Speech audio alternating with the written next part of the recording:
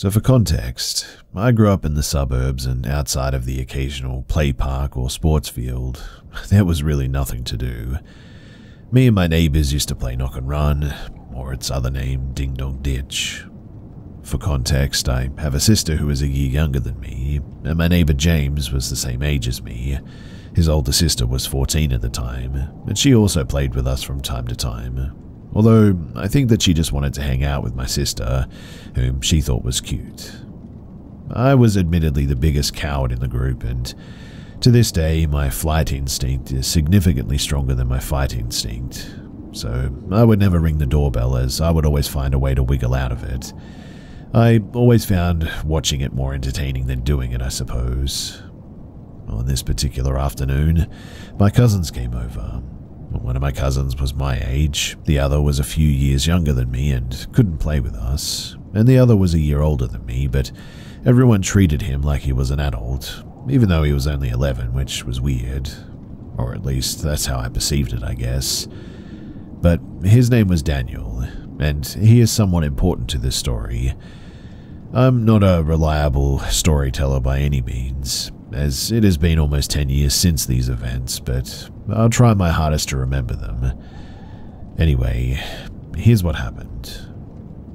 So, my cousins came over and we were banished outside to play, and we all decided that knock and run was a good idea. But we usually just played around our immediate street, never venturing further than the next street over out of fear of getting lost in the copy and pasted suburban streets. But we made our way up the street to the play park on top of the hill. It sat where a house could have been and somewhat could cut across into and onto the next road. As we sat on the play equipment, we decided that a vote should decide who knocked first, and of course, I was picked. I remember getting myself out of it, and I got my older cousin to take my place. I am thankful that he was and is proud as he is. It helped me get out of a lot of situations. We decided that our first target would be the fanciest looking house in the area, a white marble house with a fountain in the front yard and a curved driveway. I remember sitting next to a car. I was small enough to look under it from the curb, and I had a clear view of my cousin sneaking up to the door and ringing the doorbell 3 times in order to get the attention of whoever was inside, and he bolted down the pathway towards the street to hide behind the cars.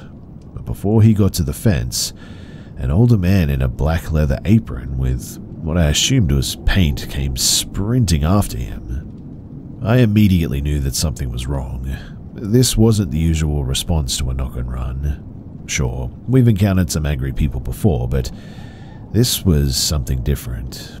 He practically flew down the walkway towards Daniel and threw his hand out to grab him. This didn't feel like anything someone his age could do, in fact, and it scared all of us a lot.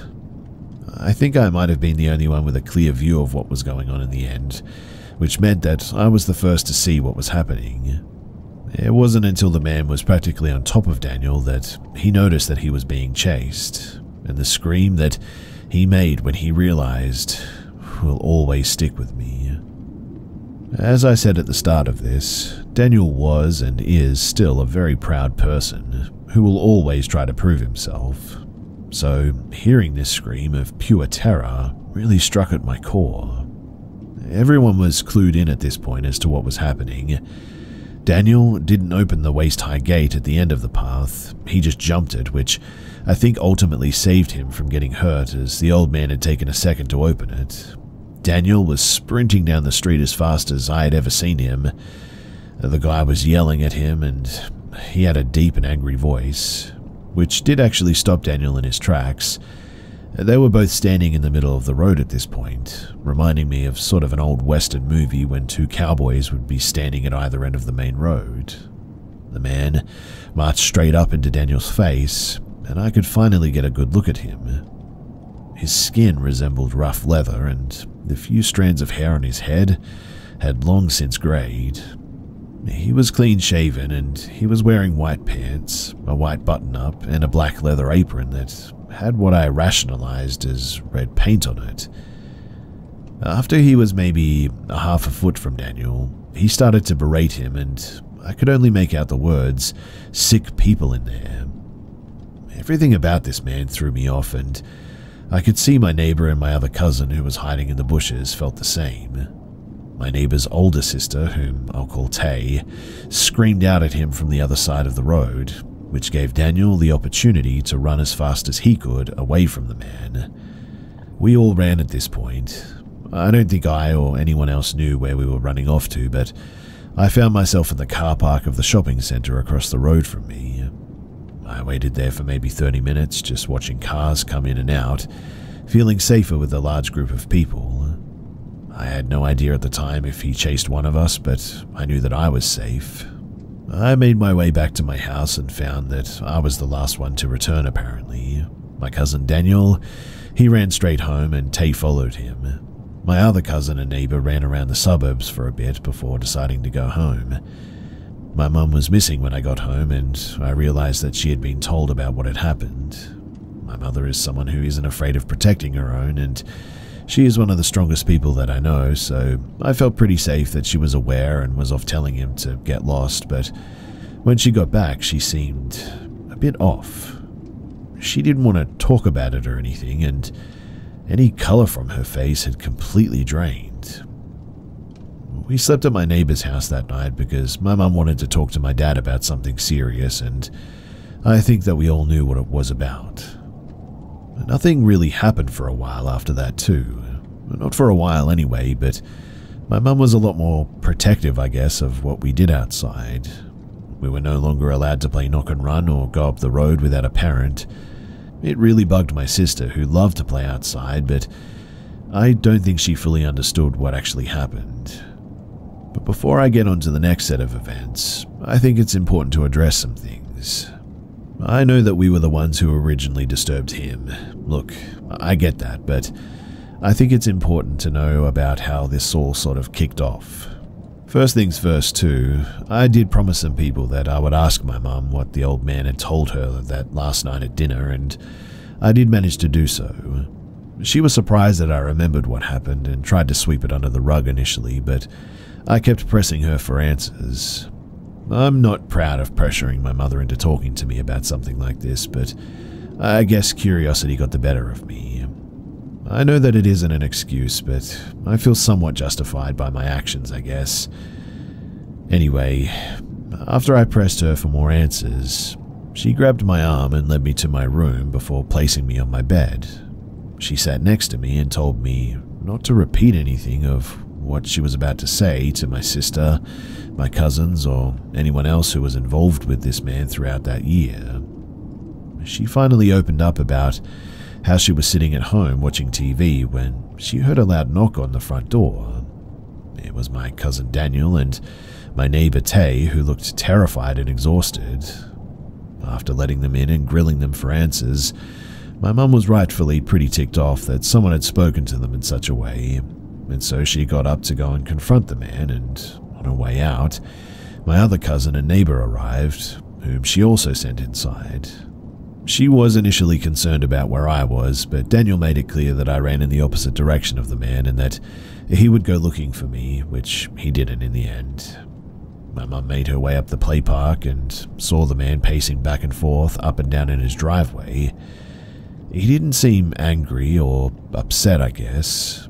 He apparently didn't seem like anything besides someone marching back and forth, which took my mother's mood from enraged to sort of confused.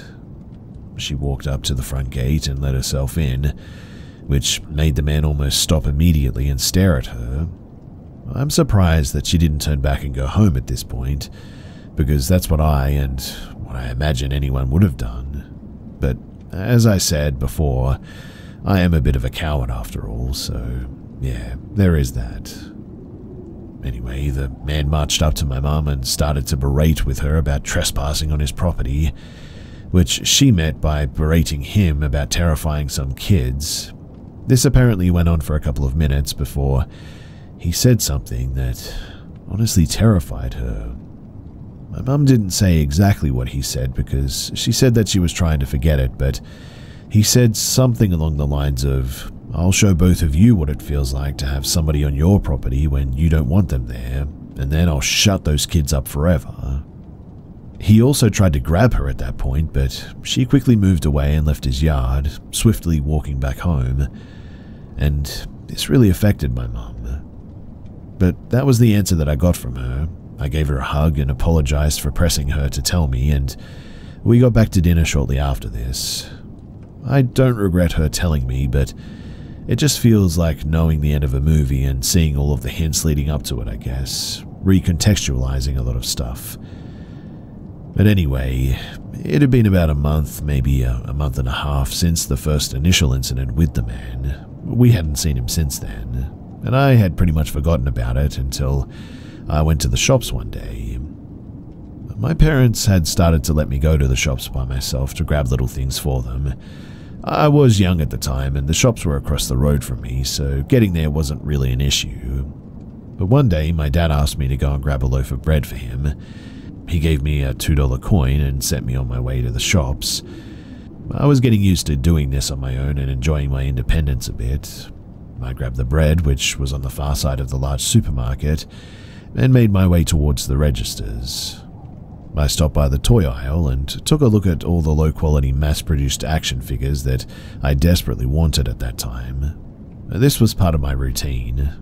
In fact, even now if I wanted something but didn't have money to get it, I would just take a look at it. But on this occasion, honestly, I really wish that I would have just continued on to the registers, because I felt two hands push me to the ground from my left. I was shocked for a moment as I didn't fully know what had just happened. The sticky and dusty floor beneath me really hurt. It took me a second to look at my attacker, and when I did, I immediately knew that something was very wrong. It was the old man from up the road. He had found me in the place that I had initially hid from him just a month prior. He started to shout at me, but I really couldn't understand what he was saying. I don't know if it was the adrenaline ringing in my ears or his rage just taking over, but the tone in which he was shouting shook me. I tried to get up and run. When I planted my foot on the ground to get up, he kicked it from below me, which made me fall back onto the ground. Thank the Lord that a staff member arrived at this point. They must have heard his shouting from across the store and came to check on what was happening. I never got a good look at the staff member, but I am thankful for whoever they are. As I got up to run with the loaf of bread in my hand, I could hear the man reacting to me getting away, and it took everything in me to not look behind me to look at him, but I knew that he was absolutely furious just based off of his tone. I ran straight out of the store with the bread without realizing it, and I almost threw up from all of the emotions. I told my parents when I got home, and they both made it clear that I wouldn't be going on any shopping trips by myself from here on out. However, they didn't think about how me and my sister walked together to school, which in hindsight should have been something that they thought of. Now, the trip to my school wasn't a long one by any means. It was just over 1 kilometer long, or just over half a mile, but the trip was still tough on my small legs. There were quite a few hills which added time to our trip there, and the path went along a sort of creek with nothing around it.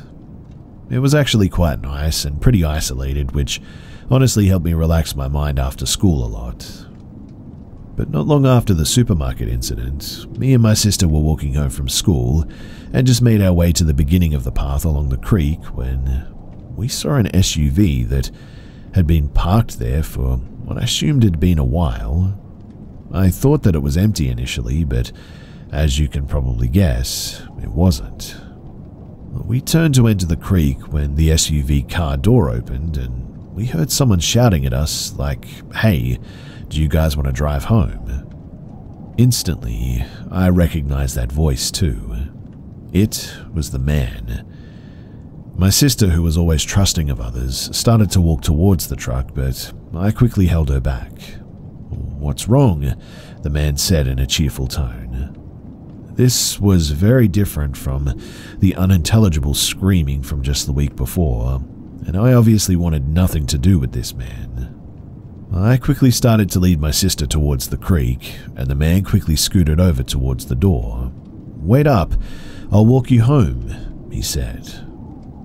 I should have run up the hill towards the school, but Instead, I started to sprint down the creek. Looking back at this, I feel really stupid for doing this.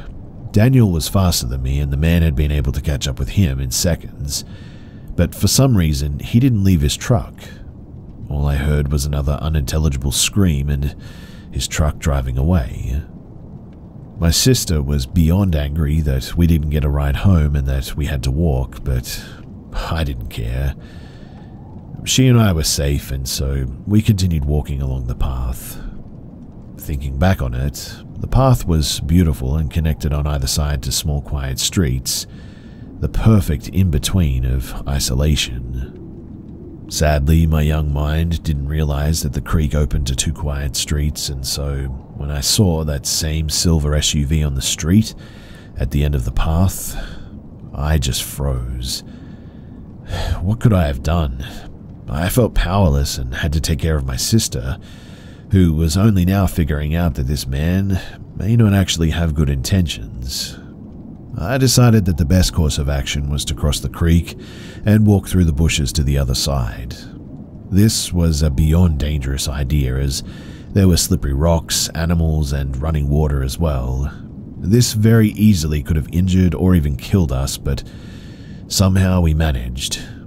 We climbed over logs of wood and under tree branches, through prickly bushes and through large plants, but we managed to do it and cross over to the other road that we followed towards the main road, which took us home. Now, obviously, those two SUVs, they could have been different, but at the time I remember that I was absolutely certain that they were the same. And even now, I'm not 100% sure if they were actually different. I only found out about this later, but my parents got the police involved at this point. But based on the fact that more stuff had happened, I'm going to say that they probably didn't do much. There were a few other things that happened throughout this time too, like mail being stolen, our bins being pushed over, the front door knocking at early hours of the morning that we knew was him, although we really didn't have any real proof. But the last thing that I'll bring up before I end this is something that I'm not 100% sure was a dream or not. For context, my dad used to have campouts with me and my sister. We would sleep out on the couch and my dad would sleep on a mattress on the floor. The couches that we would sleep on were right next to the front door in the living room, and we would watch movies with pizza or some other type of takeaway. It was really fun, and I remember those nights fondly, but one particular night will stick with me forever. Everyone else had gone to sleep at this point, and Naruto was on. I hadn't watched or read Naruto at that point, but I recognized the characters. I was sitting directly next to the large window that sort of looked out into the driveway. I was just enjoying doing nothing when I saw some movement out on the driveway. I looked out there, and there he was, walking up to our front door, wearing his white pants and white button-up t-shirt. He was staring directly at our front door with such focus that it felt like nothing would break it. But something did, and it was me. He looked at me, and I could see in his eyes that it was sort of funny to him.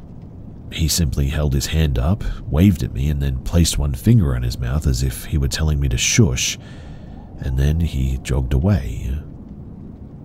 I surprisingly fell asleep not long after this, and for the longest time I thought that it was a dream, until I read all of Naruto and recognized the scene that I remember playing. It was then that I realized that it might not actually have been a dream, and that he might have been attempting something, and after what my mum had told me, I think I know what he was trying to do. Tonight's episode is brought to you by BetterHelp. So, do you ever find that just as you're trying to fall asleep, your brain suddenly just won't stop talking? Do your thoughts start racing right before bed, or at other inopportune moments? My brain seems to be hardwired this way. For instance, I remember when I was about to undergo my exams for uni back in the day, I couldn't find a way to sleep for about 48 hours. My brain just wouldn't shut off, and I kept thinking about everything over and over again.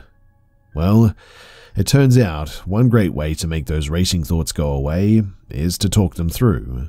Therapy gives you a place to do that, so you can get out of your negative thought cycles and find some mental and emotional peace. I know from personal experience that therapy has a lot of benefits. For instance, just being able to get things off of my mind, like put it out there in the world and just not keep it in my head, it helped me to really control my thoughts so that I could finally get some sleep. So, if you're thinking of starting therapy, give BetterHelp a try. It's entirely online, designed to be convenient, flexible, and suited to your schedule. Just fill out a brief questionnaire to get matched with a licensed therapist, and switch therapists anytime for no additional charge. Get a break from your thoughts with BetterHelp. Visit betterhelp.com/scared today to get 10% off your first month. That's BetterHelp, HELP.com/scared. When I was in high school, my friend Claire came to sleep over. We made some plans to sneak out and hang out with some guys, and then one of them would drive us home. We go out to my friend's apartment, have some fun, and around midnight we decided that it's time for us to head back. But when we ask to be taken back, everyone says no, despite previously agreeing to bring us back. Everyone said that they were too drunk or too high, so eventually we decided to just start walking back, and we would make some phone calls to see if anyone could pick us up and bring us the rest of the way back. My house was a good 20 minutes away by car on the highway, so there was no way that we were walking all the way back.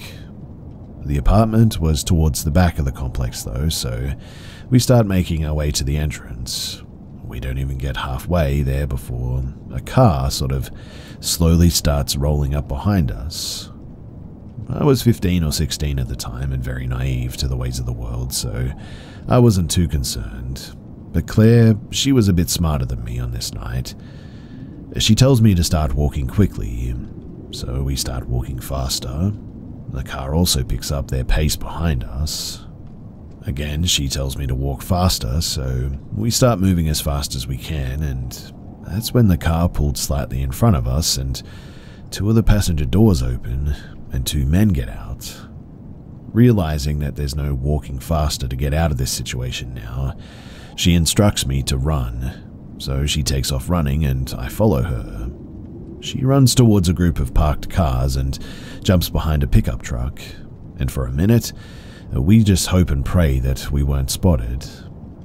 This is where details get a little fuzzy for me because this was like 10 years ago, but one of them must have gotten back into the car at some point, as there's only one of them following us behind the truck. We hear a set of footsteps quickly approaching, and she quietly indicates that we're now going into stealth mode. This man is on the other side of the truck that we're now hiding behind. He's circling the truck looking for us, and we're sort of slowly and quietly circling it on the opposite side to avoid being spotted. It felt like a scene from a movie or a video game, but we somehow managed to do 2 or 3 circles around the vehicle without being detected. And by the grace of the gods, he gives up and decided to go back to the car with his buddy. This is our one shot to get away. She tells me to run again, so we run for what felt like an eternity, but in reality was probably only 15 to 20 seconds. We find the pool house area and find a spot to hide. We were hiding behind some fences and bushes and were anxiously waiting to see if they discovered us. Their car pulls around to the pool house and we're biting our nails hoping that they don't stop and get out. The car slowly drives away and we realize that, thankfully, we haven't been spotted. We were safe for now, but the car circled around the apartment complex for hours. They just seemed to refuse giving up looking for us. We were safe for the time being, but now we needed to find a way out of there. It was the middle of winter, and of course we were dressed to impress the guys that we went to hang out with, so short shorts and revealing tops, and we were freezing. Eventually we found a dirty, disgusting Captain America blanket that we huddled up under while making phone calls to find someone to pick us up. We tried contacting the guys at the apartment, but nobody answered our calls. None of our friends even answered our calls too. We felt completely alone and hopeless at this point. But at around 5 a.m, someone finally answered and said that they would pick us up. And that was the best news that I had ever heard, perhaps in my entire life. Our friend eventually gets to the apartment complex, but they can't find the pool house. The group of men are still constantly circling around, so there's no way that we're coming out of hiding. We managed to figure out where our friend is at with a little bit of detective work, figuring out what building they're facing, what's in front of them, are there dumpsters nearby, etc., etc. We figure out exactly where they are, so we make a run for it. We spot their car and we hop in as quickly as we can. We tell them to go and our friend speeds off towards the entrance. We pass the group of men on the way out, and that was thankfully the last we saw of them. We made it back at around 6 in the morning, just in time to sneak back without my parents ever knowing that we even left. If Claire hadn't have been with me that night, I do think that I would have been abducted, perhaps sexually assaulted, and who knows, maybe even possibly killed. I'm really thankful for Claire and our friend that picked us up that day, but it's a big middle finger to the adult men who we went to hang out with as teenagers, but especially to the guys that intended to harm us. On a happier note, I'm now very diligent and aware of my surroundings, and we washed the dirty Captain America blanket and shared custody of it for years after this encounter as a bit of a reminder of that night. In the end, thankfully, we were able to get out of that situation unscathed, but we definitely learned some pretty important lessons that day.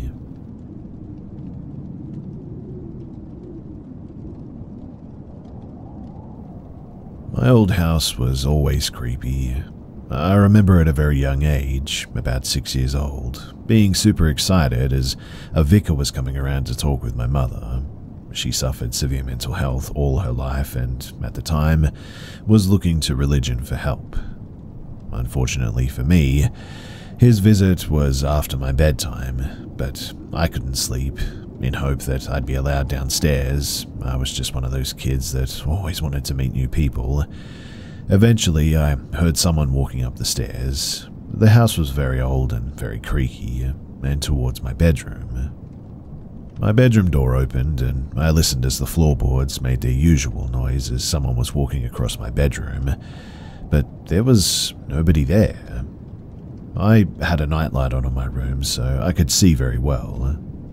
That sort of thing would happen quite often, usually just opening my bedroom door and the feeling of being watched.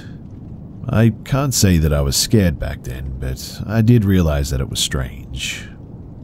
Fairly uneventful experiences until 1995, and then I remember it like it was yesterday. Now, I was 15 years old and home alone. My parents had long since divorced. My dad, who I lived with, was spending the night with my now stepmother, who lived 2 streets away. We were moving from the house and I was packing up my bedroom. It should have been anyway, but basically I was watching wrestling. At about midnight, I went to bed, was reading a magazine, and suddenly I felt the most awful fear and became extremely nauseous. My dog and cat were in the bedroom with me. My dog began hysterically whining and barking at the whole room. She even peed on the floor, which she never did. My cat was in the windowsill with her face pressed against the curtain and was crying pitifully. I suddenly realized I was being watched from the corner of the room as my dog barked and backed off of that part of the room. I couldn't even lift my head to look as the fear was disabling to me, but eventually I was able to get up and run for it. The worst part of it all was I felt this presence right behind me.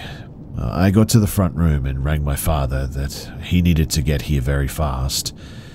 I was terrified beyond words, with this unexplainable feeling of fear of being stared at. It was actually sort of painful.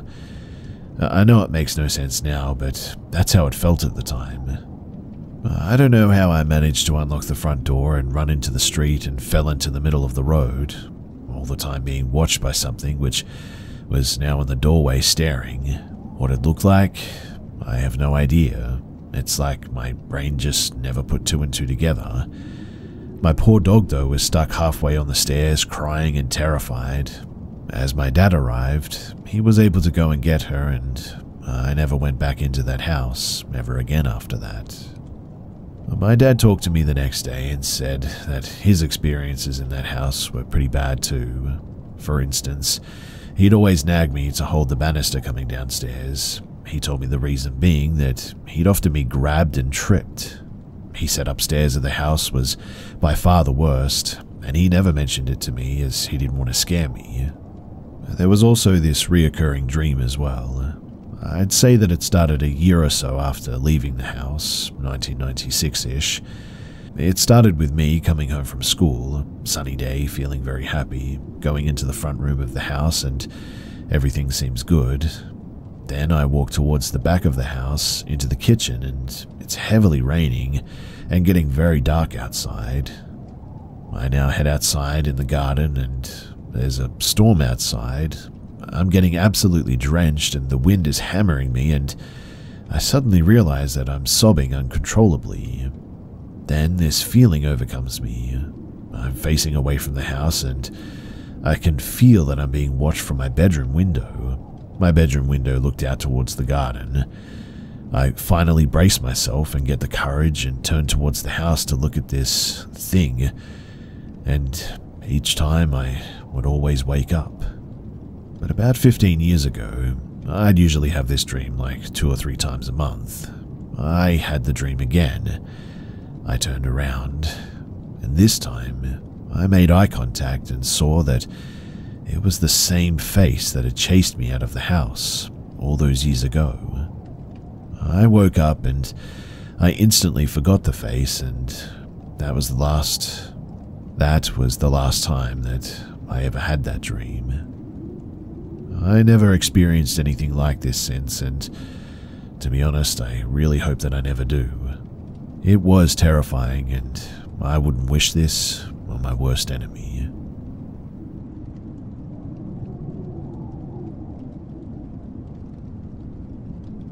So I recently started working at a 911 dispatcher at a police department in Oklahoma, and I really love it. Tonight, one of my co-workers was talking to me about ghosts, and I told him that I didn't really believe in them. And he said, "Oh, you will." And later on that night, it was about 3 a.m., the 911 phone rings. This is not a landline, it only answers and rings for 911. He says, "Come and get this phone." So I do. I answer the call, and immediately I hear heavy breathing. I proceed to ask if they can hear me, who is calling, and after 43 seconds they hang up. He laughs and turns and points to the map.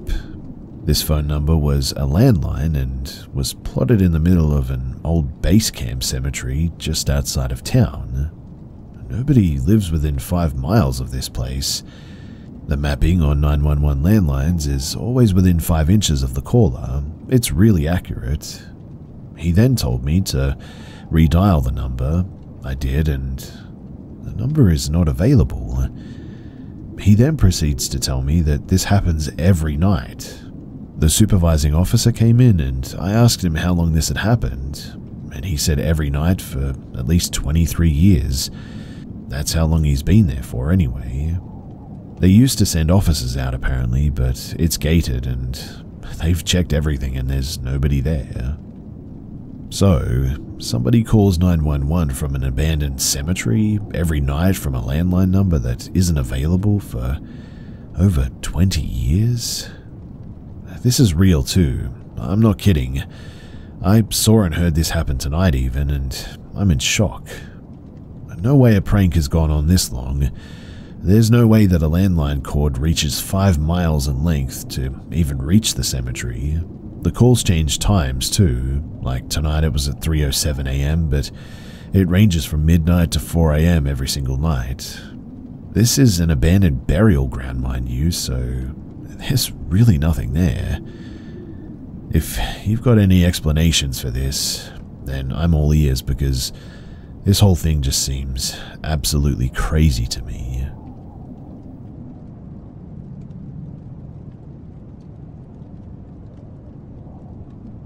This happened to me just this morning, and while I don't know if this is a really big deal, I have a bit of a hunch that it might be. So, I walk to the bus stop every morning to go to work at around 6 in the morning, and today was a particularly dark morning. It was freezing and it had been raining. My street is the last one in the neighborhood. Behind my street is just the woods, no houses or street or anything. And for the 7 months that I've been working there, no one in my street really goes out to work at the same time as me. Only one guy in the next street that sometimes goes out in a hurry. Today though, I was walking, just had crossed my street, and all of a sudden I hear a noise not too far from me. When I turn back, there's like an older guy, I'm female and 23, trying to walk silently behind me. He doesn't look like he's going to work. He has no backpack with him and not even an umbrella. It was raining. Apparently he got out onto my own street at the exact same time as me, like maybe he was waiting for me to get out of the house. He was walking slowly, but when I started to walk faster, I looked behind me and he was walking faster too. So I kind of ran a little, terrified with my little taser that I always carry in my backpack, until I get to the bus stop where some guys always wait for the bus with me.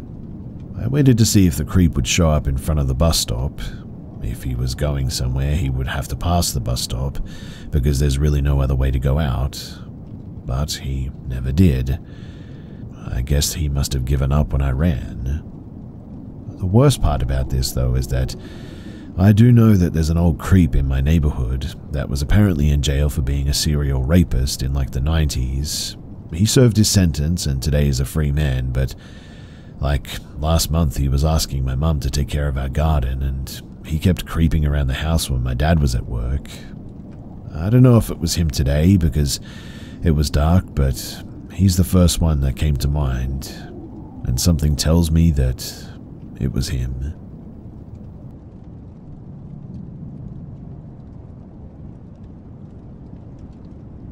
When I was 17, I went to a concert with my friend. The concert was in the main city. I lived about 40 minutes drive away. I told my mother that my friend's parent would be giving me a ride home, because there was no way that my mother would have let me make my own way home during the night. When I think about it now, I really don't know why I lied. My friend was getting a bus home that left her right outside of her place. If my mother thought that I was getting a ride, she would have picked me up herself, but I think that I was just trying to be independent, I guess.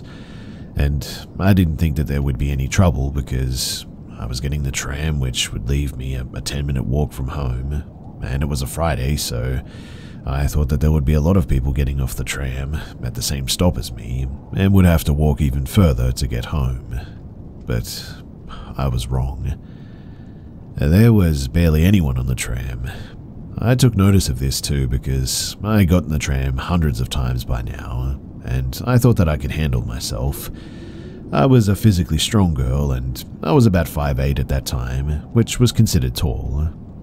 I just put my earphones on and I listened to music like I always did on public transport. I got to my stop and got off and started walking home. But there was someone walking behind me. It was a man. I couldn't see his face. It was kind of dark and he had his hood up. From the way that he was built, I'd say he was maybe in his 30s. He was around the same height as me and visibly more muscular. I still didn't think anything of it because I live in a very populated place after all. The town has like 40,000 people and the housing complex that I lived at had hundreds of houses. There was only really one route to get out of the tram stop and into the main town because it was beside the motorway. Once I had gotten by the highway, I suddenly had a weird feeling. The guy was staying back and purposely sort of staying behind me. I could just feel the eyes burning into the back of my neck, and it was only then that I thought that something was off. But I told myself to just stop overreacting because we all have to go through the same route and my housing complex was the closest complex to the tram stop. I picked up my pace and I prayed that there would be no traffic lights that had to be followed. I didn't want him catching up to me after all. I had the urge to increase the music volume on my earphones to be more oblivious to it, I guess, but my gut was wrenching, telling me not to do this. After what felt like hours, but was probably only 5 minutes, I finally got to my housing complex. There's different lanes and twists and turns for each house cluster in the complex. To get to my house, there's a lot of sharp turns and even a steep hill. I thought that once I got to the entrance of the complex, the man would just walk by, but in the end, he didn't. He was actually catching up to me now. He was walking faster and like he had something to get to, that something probably being me. It was literally like a predator stalking prey, and this was the point that he was ready to pounce. I wanted to stay calm. I mean, I wasn't a great runner and my shoes weren't exactly ideal for running either. If I ran, my chances of getting home would definitely decrease. I felt in my pocket for my keys, making sure that I'd have them ready to unlock the door, or in the worst case scenario, as a weapon. I was still trying to convince myself that maybe he lived in a complex as well. But I knew that he didn't live at my housing cluster. Well, we all knew our neighbors. I had the sharp turn ahead. It was only steps away. I was praying once I got there that they would just go in another direction to the other cluster of houses. I got to the sharp turn and I was ready to let out a sigh of relief and call myself an idiot until I heard his steps. They were getting quicker now, louder and heavier. My house was in reach. It was only down the hill. If I sprinted, I would be there in 30 seconds. But I didn't want to chase down to my door. I walked faster, not too fast to let him know that I had alarm bells screaming in my head, but not too relaxed to get caught either. I could hear my breathing hitching. I was finally walking down the hill. I didn't hear any steps anymore. I was finally at the last turn, and once I got there, I saw him. Out of the corner of my eye, he was standing at the top of the hill, just watching. At that point, it couldn't have been any more obvious that I wasn't being paranoid. I walked down the turn. My house was out of sight from the hill. I still heard no footsteps. I finally got to the point where I was unlocking my door, stepping inside and locking the door from the inside. I was finally safe. I didn't notice either until I was in my house just how much sweat was dropping from my forehead and my lip. I didn't notice how much I was shaking or just how difficult it was to really breathe, but it was okay. I was home and I was in my home with my 2 parents in arm's reach. Thankfully, I never saw that person again, and I think I just sort of blocked it out in the end. I just kept denying how terrifying the encounter actually was, I guess. I once again just kept pinning it to my general paranoia. It wasn't until I was in my late 20s that I could look back on it and see what a dangerous situation that I was actually in. Every time that I think about it, it feels like my blood drains from my body. It was a really scary moment in my life and something I really don't like to dwell on.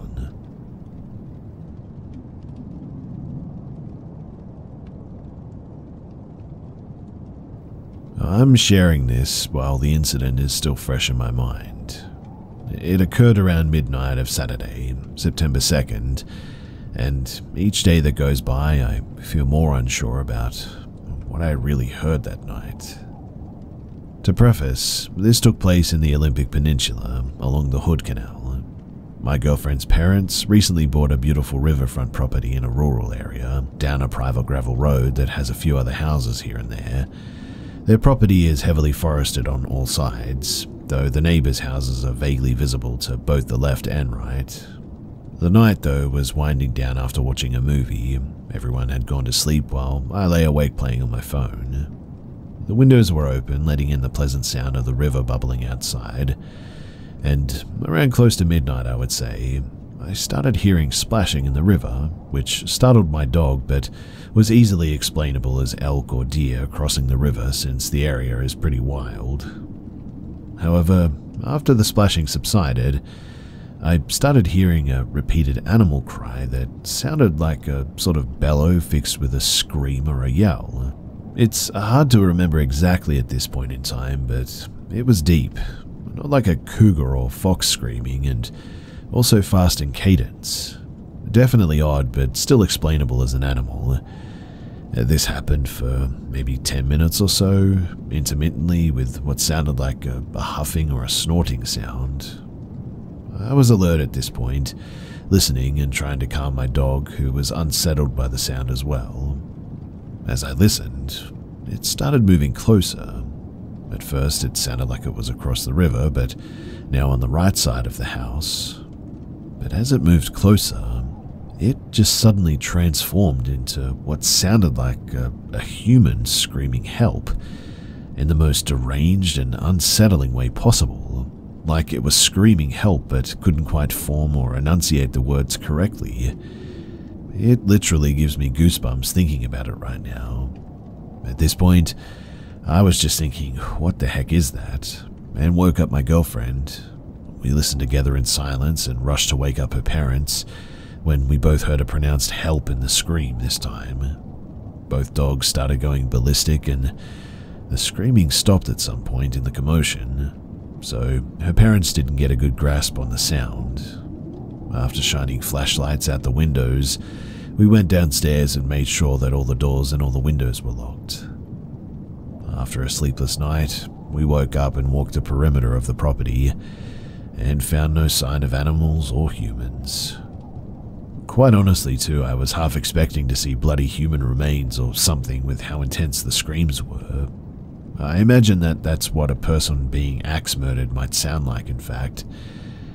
But at this point, I really regret not going outside, armed, to investigate, as I've spent the past 2 days constantly racking my brain, trying to figure out exactly what the heck that was.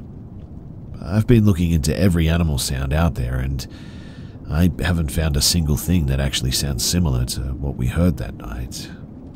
I'd probably think that I would have imagined the whole thing if my girlfriend wouldn't have heard it as well. I would love to hear any thoughts or any similar experiences from this community, because I am just definitely a little bit rattled.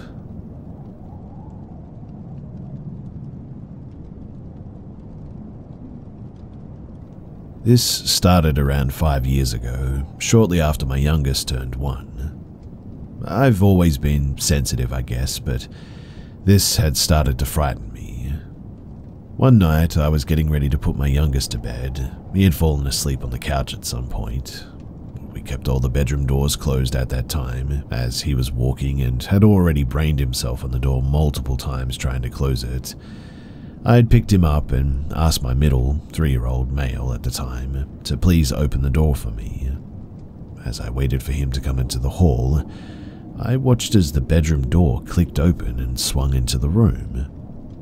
I had frozen in shock and only snapped out of it when my middle had asked why I asked him to open the door that was already open. I had shrugged the question off at the time, telling him that I was sorry, I forgot I had already opened it. No door in my house just swings open like that though. It stays exactly where you leave it. When I told my husband, he brushed it off saying that I must have imagined it, or there was a breeze that pushed it open or something. The next day though, I tested it, wanting to be sure what I saw. I left it cracked open and carried my youngest back into the same area, and the door didn't move this time. I opened the windows and the door still didn't move.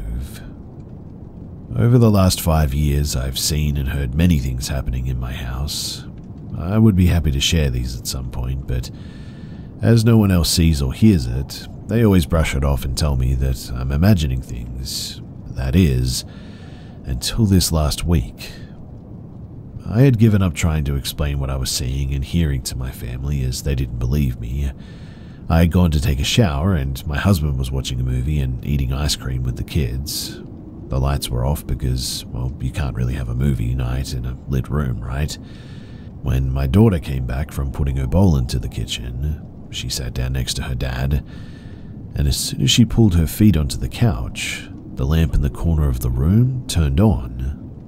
My husband, being the skeptical man that he is, thought that it was my middle child.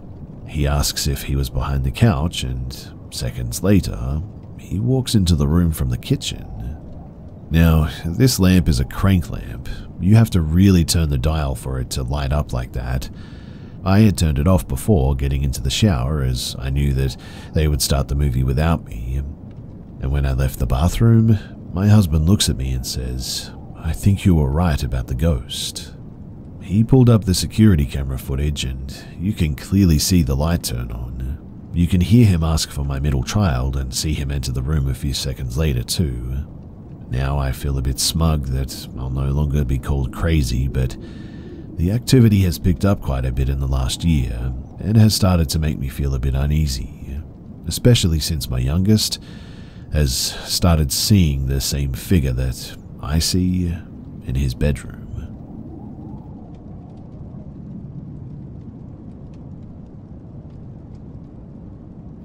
This was when my sister and I were younger, her being 8 and I being 10.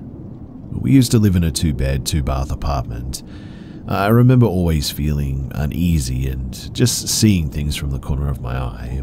We watched a lot of Ghost Whisperer, a family of 3 back then as well. And well, one night I remember abruptly waking up from my sleep and shooting straight up in bed.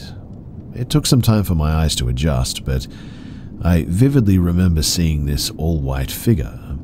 It was shaped like a woman and was a bit transparent as well, and from what I could tell, she wore an old Victorian-style dress, the ones that they made that made the bud more pronounced, and she held an umbrella that looked to have had lace on the trimmings. It was such a vivid sight that I still think about it every now and then. Anyway, I see her gliding to my sister's part of the bed, and she had bent down so slowly that it almost was barely noticeable at first. Eventually, though, she was face to face with my sleeping sister. I remember, though, fixating on her empty face, like there was nothing where there should have been a face. As I'm trying to find even a slight facial feature, I just felt like she wasn't even looking at my sister at that point, but me. She stayed in that position, not budging even the slightest.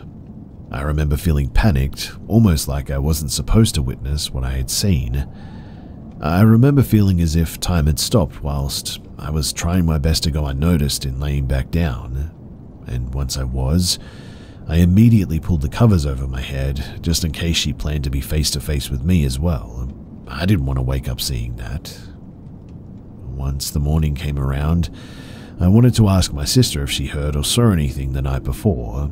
I was really conflicted with her being so young. I didn't want to scare her, but I just had to know. I said something along the lines of, "Did you wake up in the middle of the night too?" And I kid you not, she told me that she was scared to tell me that there was a woman who was just staring at me. I had asked her to describe the woman, and she gave me the same description. All white, puffy sort of dress with an umbrella, and of course, no face. I had asked her to tell me as much as she remembered, and she told me that she woke up, shooting straight up in bed, and looking on my side, she saw the woman already bent down face to face with me.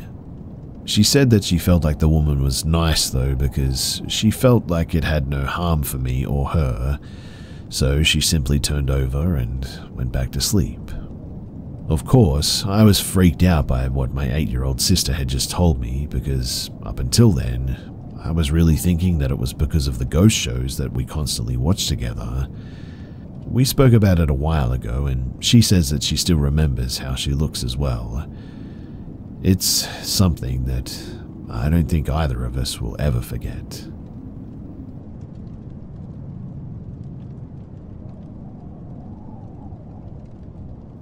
This happened back in 2020. I'm a female and was 19 at the time, and my mum used to be a baker. She needed some chocolates for decoration or something. Since my siblings were asleep, my mum asked me to go and get some from the nearby shop. As it was close by, I thought that I would just walk. Most of the shops that I went to were closed due to an ongoing strike.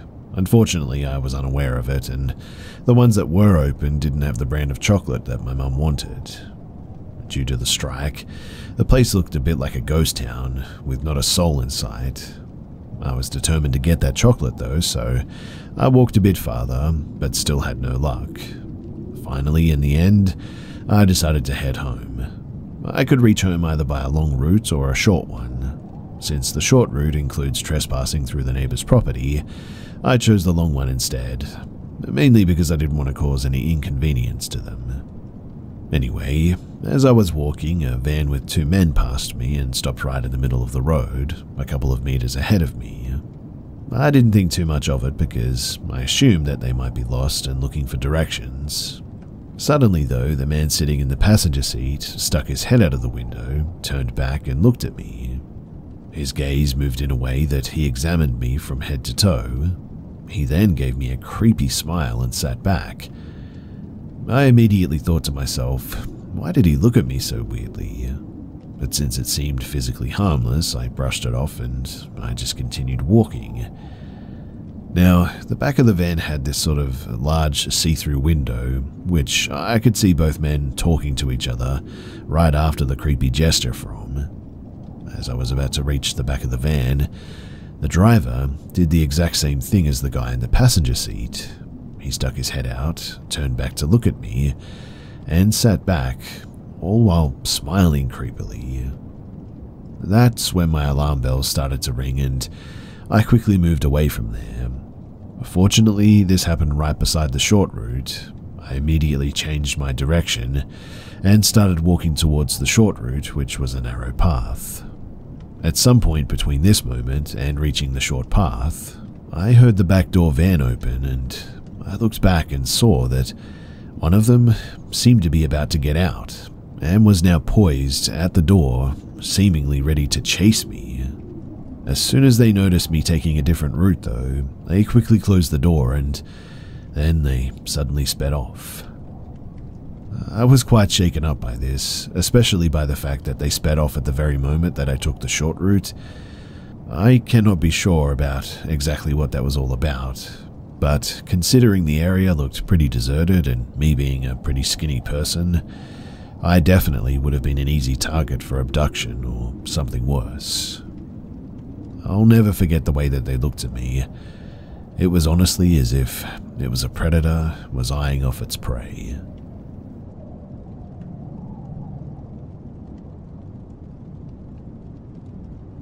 When my dad first told me this story as a kid, it gave me chills. Before going into the details, I'll give some context to set the setting and background of the incident. Bear with me too, it will all add up to the scary element of the story. So back in 1985, my 19-year-old dad was serving in the Greek Army Special Forces in the Paratrooper Division. Kind of irrelevant, but I'm a proud son, so I thought that I'd mention it. Army service in Greece is mandatory for every male that has reached their 18th birthday, and so everyone has to go. Military camps where each company is stationed at are mostly positioned in the countryside, and usually there isn't much going on near and around the camp, but they are fairly secluded. Closest town to my pop's camp was like 3 kilometers away. So one night, while serving, it was my dad's turn to go on guard duty in the camp that he was posted in.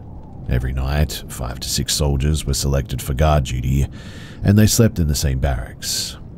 Half hour before it was time for the previous guards to be relieved, another soldier would come into the room, wake up the new batch so that they would get ready and go to their positions. Each shift was 2 hours. The 12 to 6 a.m. shifts were the worst according to my pops. It gets extremely cold in the winter, and you're half asleep standing beside your booth, freezing your butt off while keeping watch. Only way to be vigilant and keep warm is if you take a few steps up and down constantly. So, it was 2 a.m. and my dad was standing next to his booth with his M1 Grand Rifle. A Greek army used World War II weapons in the 80s. Absolute silence at this point. He could only hear the wind. He mentioned that the moon was helpful with visibility, but there's only so much you can make out at night, even with the moon, apart from dark shadows, especially at longer distances. There were some tree lines far away, but there wasn't much vegetation around the camp at all. It was more like a clearing, I guess. Everything is going well, like every other night. until a tall dark mass appears from the path coming out of the tree line, and it's headed right towards my father's booth. My dad's heart starts pumping when he spots it, and he's pretty scared at this point. The mass moves slow but steady and is closing the distance, but almost like floating with big slow steps. My dad does what he is instructed to do, and what every guard does in a situation like this. He raises his rifle, aims and screams, "Halt! Identify yourself." There's no reply. The shadow continues to approach. Second time, "Halt! Identify yourself," but nothing. He told me at this point that he is certain that he's seeing a ghost in real life. He says that he thought to himself, "Let's see if a ghost can die." Before he engages, though, he has to scream a code word that raises the alarm. The way that works is the next guard on the next booth that is hundreds of meters away will hear the scream, then scream himself, and with a chain reaction like that, the alarm goes off from booth to booth and reaches patrol. The patrol is an officer with 5 soldiers that make rounds between booths every night and make sure everything is okay with the guards. If you're caught sleeping or away from your post by these guys, well, rest in peace. But they're also the ones to investigate an alarm. The only problem is that the patrol might take a while to get to the booth that raised the alarm, as they don't know which one it is and they might be far away from the right one. Basically, they just run double time through every booth until they locate the original source of the alarm. So my dad hears the other guys screaming and he knows the alarm is raised. He knows that the patrol is going to be there in a few minutes. He also knows that the penalty for falsely raising the alarm is prison. Prison means a soldier gets X amount of days added to their service. The service back then was 2 years plus prison days that have been added to a soldier, along with some penalties. They don't actually lock you up in a cell or anything, unless you commit an actual crime, obviously. Then the military police gets involved. But he doesn't have minutes. The eerie figure is 50 meters away and closing in now. He's getting ready to fire. Then he hears, "Relax, my dad's last name. It's me."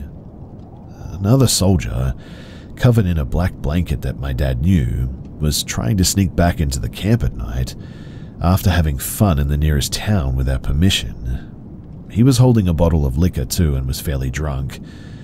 My dad let him through, but he knew that he was about to get serious amounts of prison time for falsely raising the alarm once the patrol figured out that it was his booth that the alarm was raised from. The patrol gets there. My dad doesn't snitch on the drunk guy. The officer tells him that they'll see each other the next morning. Next day in line, where the penalties are being announced by the officers, my dad is waiting to hear his name called. But in the end, they never mentioned him. Even though an alarm is raised, it's extremely rare to happen that nobody tells him anything. Anyway, it turns out in the end that the patrol officer and the ghost were buddies. The guy sneaking in told the lieutenant what happened, and not to mention my dad. The officer apparently pulled some strings and the whole incident was like it never actually happened. But it's scary to think that that guy who was sneaking back like that, one wrong move and he would have been dead, and I really don't know what would have happened to my dad.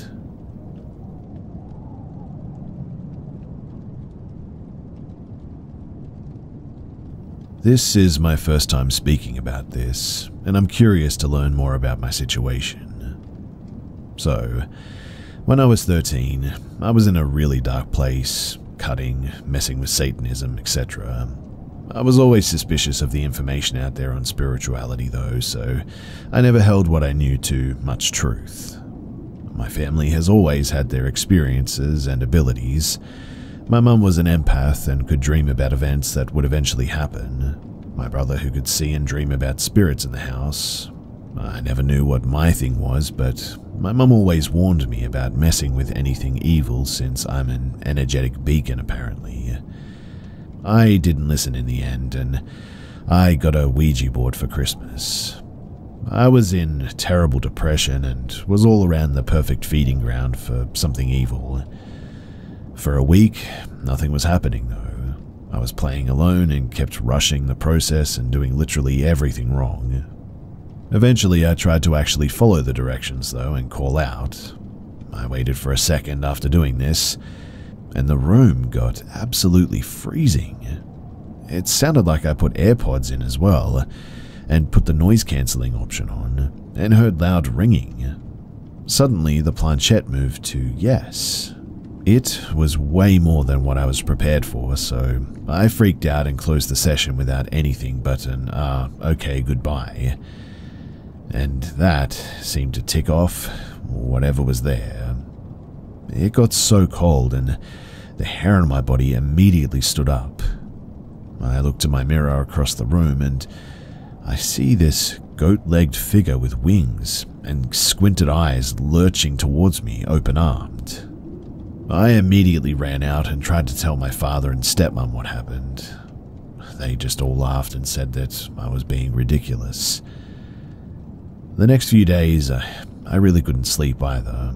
I couldn't eat, I was constantly crying and felt sick to my stomach. My father said that he didn't believe in that type of stuff, but he still made me take the board home to my mother with me, and that was that. My mum, though, immediately felt that something was off. I was too afraid to tell her the truth, so I kept it a secret. That entire week, we all had this strange dream about a woman with an unhinged jaw screaming over us with no sound coming out, waking up at the same time at night, and dogs running from me or hiding under furniture when I entered the room. My mum threw so many things out of the house that had any sort of energy tied to it to get rid of it. After a fight about why I hadn't eaten in a week, I fessed up and brought the board to them and explained everything. My mum wasn't mad, more relieved since she knew how to fix it. From there, she set up a safe environment to exercise me, poured salt around me and the board, candles, holy water, the whole thing. Everyone left the house except for me and my stepdad. We both held our hands on the planchette and the spirit was already going crazy, trying to move off the board, counting backwards, going to letters, all of it. He kept saying to leave our house and to leave me alone. Eventually it stopped after doing this for 5 or so minutes. In the silence waiting for a sign, my stomach rumbled so loud. I suddenly felt a type of hunger that I'd never felt before, and devoured an entire large stuffed crust pizza. My stomach looked disgustingly bloated for my 13-year-old body, because I hadn't eaten in almost 2 weeks at this point. But since then, I've never felt the same. My mother said that the entire week she couldn't feel my presence, like I was muted. And I know it sounds weird, but I've always wondered if it sort of ate a part of me or something, or if it still follows me around even. Since that incident, I threw out all of my creepy things or anything that reminded me of that incident. I converted to Wicca and have been consistently practicing purification rituals and clean energy practice. Still though, when I'm really depressed, I always see a shadow figure in the corner of my eye, or in the corner of a dark room. It could be my paranoia, I admit that, but still, a part of me thinks differently. But what do you guys think? Have you had any similar instances or insight to something like this? If you have, then I would love to know.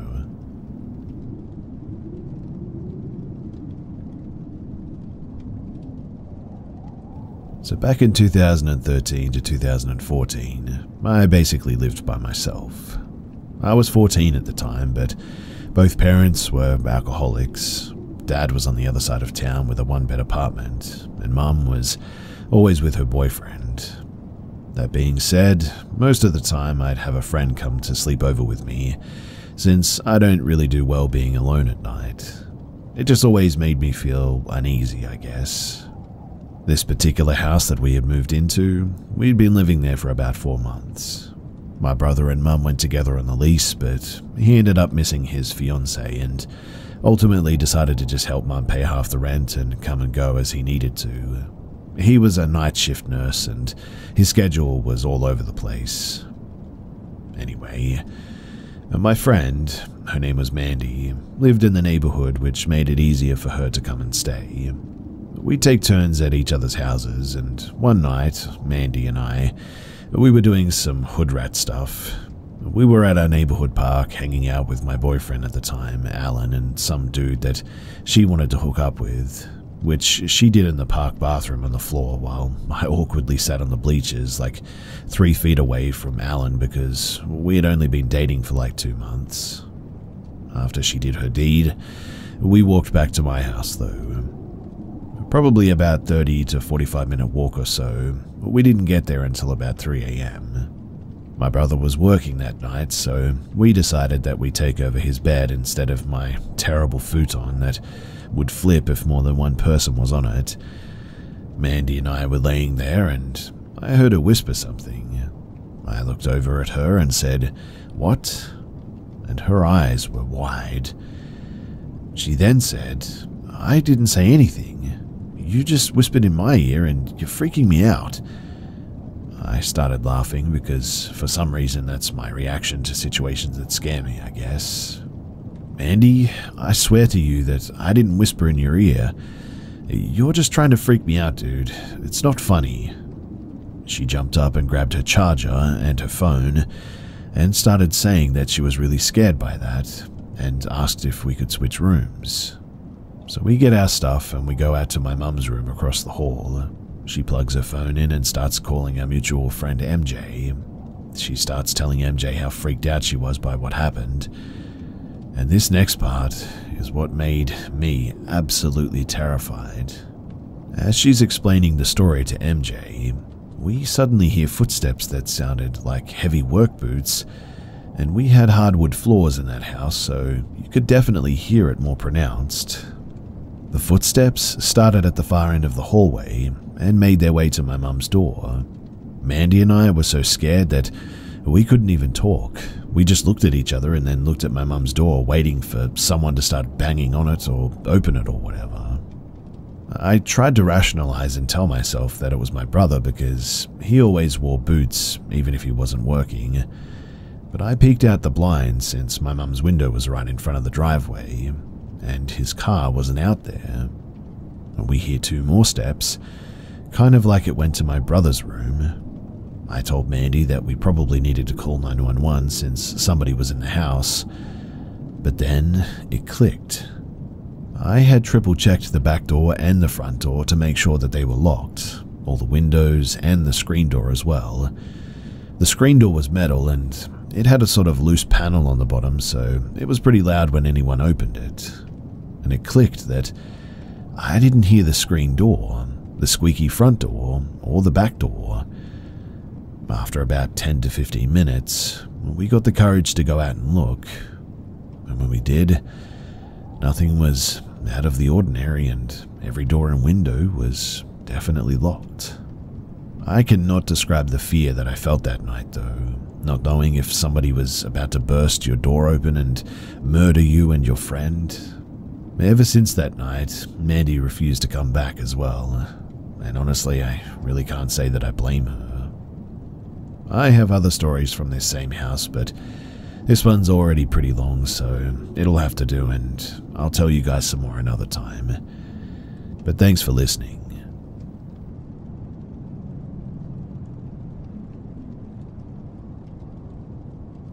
I'm at a relatively small college campus in the Midwest.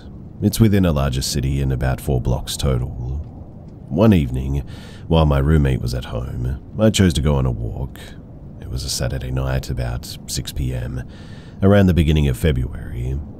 If you're not familiar with the Midwest winters, that means it was pretty much pitch black out. And I enjoy wandering around the various buildings on campus, even the ones that I really have no business being in, because after all, it's my tuition that helps fund them. Now, on a Saturday night, I was expecting most buildings on campus to be locked, so when I tugged on the music building's door handles, imagine my surprise when it easily swung open. The hallway lights were on, but I didn't see anyone. I chose to go up the first set of stairs that I found, all the way to the 4th floor, which was also the top floor. The stairwell itself, it gave me the creeps, but I took pictures of it because it reminded me of those eerie liminal space photographs that tend to freak people out. When I got to the top floor, it was dead silent. I felt like someone would pop out of nowhere and yell at me for being in there, but I crept down the hall listening for footsteps. The hallways in particular wasn't one that branched out. It had 2 stairways at the end of it and a single elevator. I had this gut feeling too that it wasn't safe and had my pepper spray in my hand in case I did run into anything sketchy. Call me paranoid, but it was terrifying.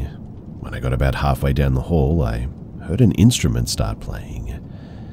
Now, I can't even remember what it was. Maybe a brass instrument? Maybe the piano? Either way, I knew instantly that I wasn't alone, and I wanted to leave quickly. The stairs left me uneasy. Looking at the second set that I hadn't gone up sent alarm bells ringing in my mind. It was even more liminal-like, but something stopped me from going down those stairs, so I waited for the elevator. It took probably a good 45 seconds to get to me, and when it did, it had a horror movie-like chime to it. It was slightly bigger than average too. It shook the entire way down, that awful chime ringing out as I passed each floor. When it finally reached the first floor and the doors opened, I instantly saw a middle-aged man leaning against the opposite wall, staring right into the open doors, right at me. He was tall, not anything special, but his eyes flicked to my hand, still gripping my pink pepper spray. Looking back, I'm glad that I had it at the ready. I stepped out of the elevator and kind of nodded at him, before turning to walk to the doorway that I had entered from, the one farthest from the elevator. It's important to mention too that there was also another entrance right next to the elevator. That one led to a much darker, less walked area of campus. I make my way down this hallway, glancing back at the man every few seconds. He's just staring after me, not moving. He doesn't get on the elevator either, but once he notices me looking at him, he slowly turns and starts towards the doors close to him, the ones that I'm getting farther and farther away from. I continue walking and continue looking back at him. We reach our respective doors about the same time, which is odd, considering how close he was to his in comparison to me with mine. Regardless, as soon as I put my hand on the door, I look back once more. The man is now turned towards me and has begun to jog towards me, sort of in the way runners do, not particularly fast, but enough that it would be easy for them to gain speed. Instincts kicked in at this point. Alarms are blaring in my head that I need to get to the library, where it is safe and populated right now. I push through the 2 sets of doors and begin sprinting. I don't look behind me anymore. There's a set of small steps before the library, and I fall up those. One of my gloves falls to the bottom of the steps, and I rush down to grab it before running once more. Eventually, I end up safe in the library and try to calm my racing heart. I also realize that I had lost a single glove at some point. I get my mum on the phone and talk really loudly with her, and I make my way back to the music building to find it dropped about 60 feet from the entrance. I grab it before booking it back to my room. Now obviously, I don't know what the man's intentions were. Perhaps he was only trying to scare me because he knew that I would be freaked out or something else, but maybe, just maybe, his intentions were dark. I mean, chasing someone while they're alone in a really dark and sketchy building, it doesn't seem right. Regardless, it was one of the most terrifying things that has ever happened to me, and after that, I quit going into dark buildings at night from that point on.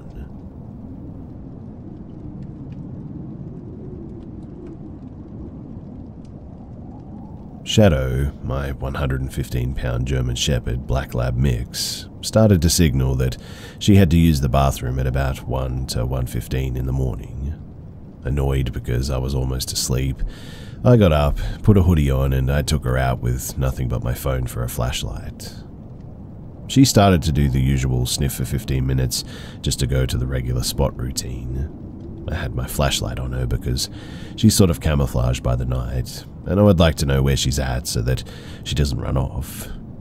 and just as she's starting to use the bathroom, I turn away and I notice someone. They're standing at the very edge of my yard.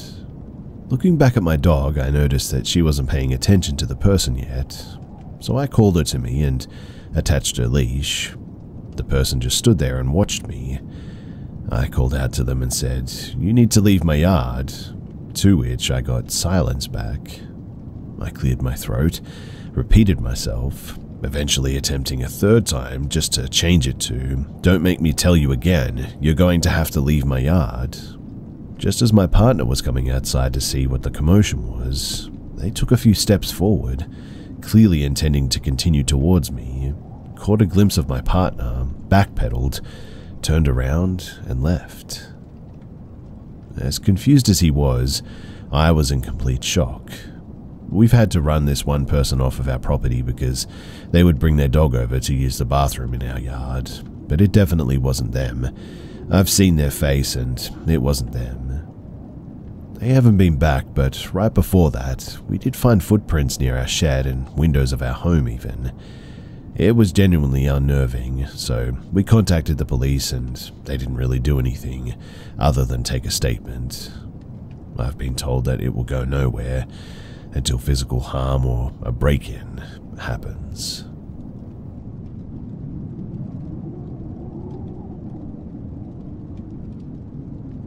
So this is a story from just before I moved house. I felt like I was going crazy in this house too. I also want to add on too that we were the end house and the house next door to us was completely abandoned. So this all starts when I had taken a nap in the middle of the day. I was in a dream and everything was normal. I was sat on the sofa with my friend and all of a sudden, because of consciousness I think, I was in the dream but I said nothing. There was a weird tension in the air too, and I looked at the box of the tissues that were next to me and I woke up and the tissues went flying up through the ceiling. I then said, "If there's somebody here, then do that again." It did, but I caught it that time. I then turned to my right and there was a massive goat inches from my face. For some reason I knew that it had human teeth, and in my head I thought, "If you are what I think you are, talk." It went to talk and I stopped it. It turned its head a little like it was annoyed and then let out this demonic scream is all I can say it was. It immediately woke me up though, realizing that I must have still been asleep. And the weirdest thing is that I could still hear it for a few seconds as I was forced wide awake. I didn't tell anyone as my partner at the time was scared of this stuff, but the mood in the house had changed after that. I would joke that there's a ghostie in the house and he would say it won't do anything. A few days later, I was at the hospital with my mum. I get messages freaking out to come back. When I get back, he was sat outside with the dog, terrified. He explained that he was stood in the kitchen making a drink when he heard my voice say, "Are you okay?" So he turned around thinking that I was back, but nobody was there. He turned back to make the drink and he felt a hot pain down his back. I looked and there were 3 deep red lines down the middle of his back. He has very short nails and there's no way that he could have done this to himself. The scratches were also there for 3 days and after that he left. A week later too, my mum came to tell me that the night before, she had heard me at the bottom of the stairs shout, "Mum." It was 3 in the morning and I was fast asleep upstairs like any normal human being would. But she said that it sounded like my voice, but for some reason that she knew that it just couldn't have been me. A few weeks had gone by and I was in the hallway bringing in shopping when it felt like someone had grabbed my butt. I walked into my mum and said something just grabbed my butt. We joked that it was the ghost and she said, "You dirty pervert." I went back to the bottom of the stairs and that was when I heard that same demonic scream again, and this time my mum heard it too. We ran out and I ran out of the hallway. My heart was racing and I was frightened. I then hear what sound like footsteps upstairs, walking away from us. since moving out of that house, I haven't had any activity to that extreme. I believe that it must have followed me from the old house and the abandoned church that we lived near, but who knows? All I know is that these days, whatever it was, I'm certainly glad to be rid of it.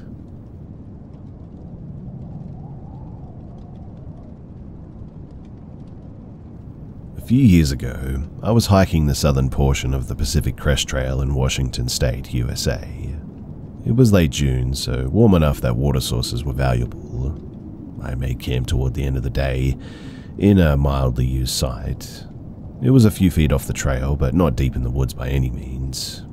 A babbling brook was about 50 feet away from me, and as I was heating water on my tiny stove for dinner, an older, 60-ish man walked down the trail. He saw me and hollered to ask if I had any water.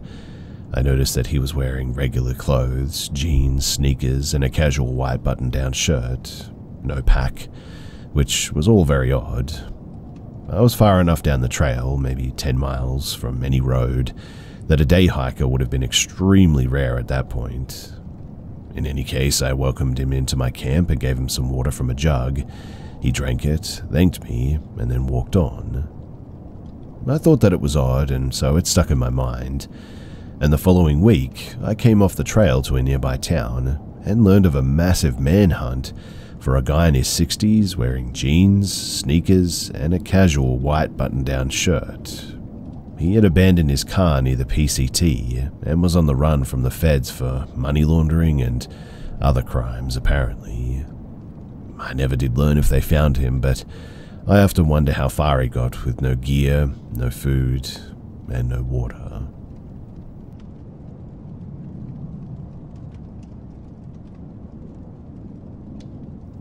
This was a while back.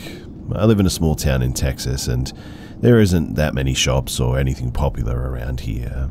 In fact, really the only thing fun to do is the fair or the carnival that we have here every now and then. We also only have around 1 to 3 malls, and besides that, our town is really small and really doesn't have anything important about it. But I was staying a few nights at my cousin's, and we usually pull a few all-nighters. We stay up pretty late, having energy drinks, but we didn't have any drinks or food or snacks with us that night, which is what we used to stay up all night. So we snuck out through his window. First we made sure that the coast was clear, obviously, because his dad had a camera doorbell, and it definitely messed up the plan once or twice before, but we snuck through it.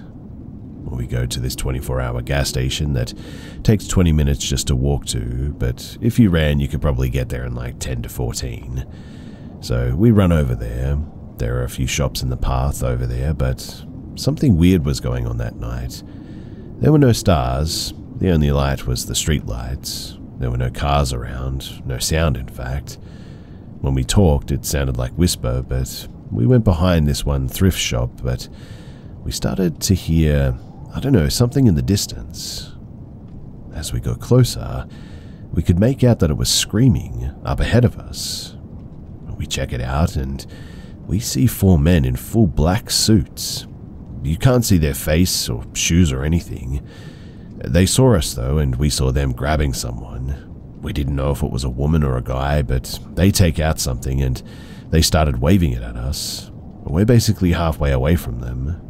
Then one of them starts chasing after us, and my cousin started running to the gas station because it was closer than home. I screamed at him, though, that we needed to get somewhere else. We ran, and it felt like adrenaline was helping us. I was running faster than I ever had. We made it about 9 minutes, and we split up to 2 different alleyways. I was glad to see that he was okay, and he told me the guy was chasing him, but he gave up on him when he told an adult what had happened. She didn't believe us, but she still ended up calling the police and told them what happened. They searched the area and found nothing. They said that they would wait until the nearest store opens so that they could check the cameras, so we left taking a different route home and we just slept it off. We're still traumatized to this day about what that was, and we never found any answers to this day.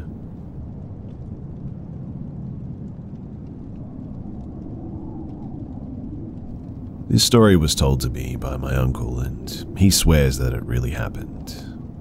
He was the only one in the family that this happened to, though, so nobody else could really back up his story.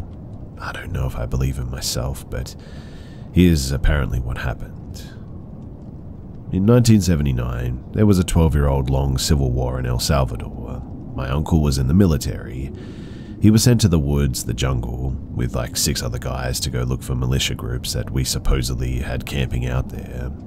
After walking in the woods or jungle for hours, they suddenly felt the ground shake as if something big was coming towards them. He described it sort of like Jurassic Park when the T-Rex was coming towards them and the water rippled and everything. He said that they thought that it was the enemy going to do something, so they hid. And he said that he was shocked when apparently they saw a giant. He said that it was walking in the distance. I asked if it was just, I don't know, like maybe a really, really big person like Bigfoot, and he said no, no way. It was more of a Jack and the Beanstalk kind of giant. He said that there were trees blocking the view somewhat, but that he could make out that it was like a really big human. He said that it was as tall as the tallest tree there. He said that he tried to get a good look at it, but he was terrified and didn't want to get out of his hiding spot when he realized what it was. He said the giant basically just walked past them. He said that they were all terrified and they waited there for a while as they were too scared to bump into another one. 2 of the guys apparently suggested trying to kill it to get rich, but the guy in charge told them to stand down. My uncle said everyone thought that they were idiots for suggesting such a thing. He said that they walked back to base as quickly and quietly as possible. They told everyone when they got back, but nobody believed them. They were friends with the pilots, though, and the pilots called bull on their story because they fly over the jungle all the time and would have seen such a creature, especially if it was as tall as a tree as they claimed. He said that all of the guys described what they saw, though. One guy claimed that it appeared to be bald. Another guy said that he thinks that it had some sort of loincloth like Tarzan or something. My uncle emphasized, though, that he didn't really get a good look, and that all he knows is that the ground was shaking as if something really big was coming towards them. He said what appeared as a giant human was walking in the distance. He got down and hid and waited until it was gone. I began to ask him, though, things like, if it was real, don't you think that they would have found a body or some bones or something that big? Especially since El Salvador is so tiny in relation to other parts of the world. He responded along the lines of, I don't know about any of that stuff, I just know what I saw that day. And to be honest, I just don't know how I feel about this one personally. This one seems a little out there, I know. My mum said maybe that it was some sort of spirit that just made itself appear as a giant to scare them or whatever, and during the Civil War times, my mum claims that there was a lot of paranormal things going on because of all the deaths that were happening. A lot of innocent people were being killed. My grandma would say that if you looked out the window of the house, you would see the dead bodies on the street, in fact. That wouldn't explain the ground shaking, though. But has anyone ever encountered a story of a Jack and the Beanstalk kind of giant like this? I know it sounds a bit ridiculous, but this one scared me as a kid because it's just so unbelievable that if you did actually see it, then that really is crazy.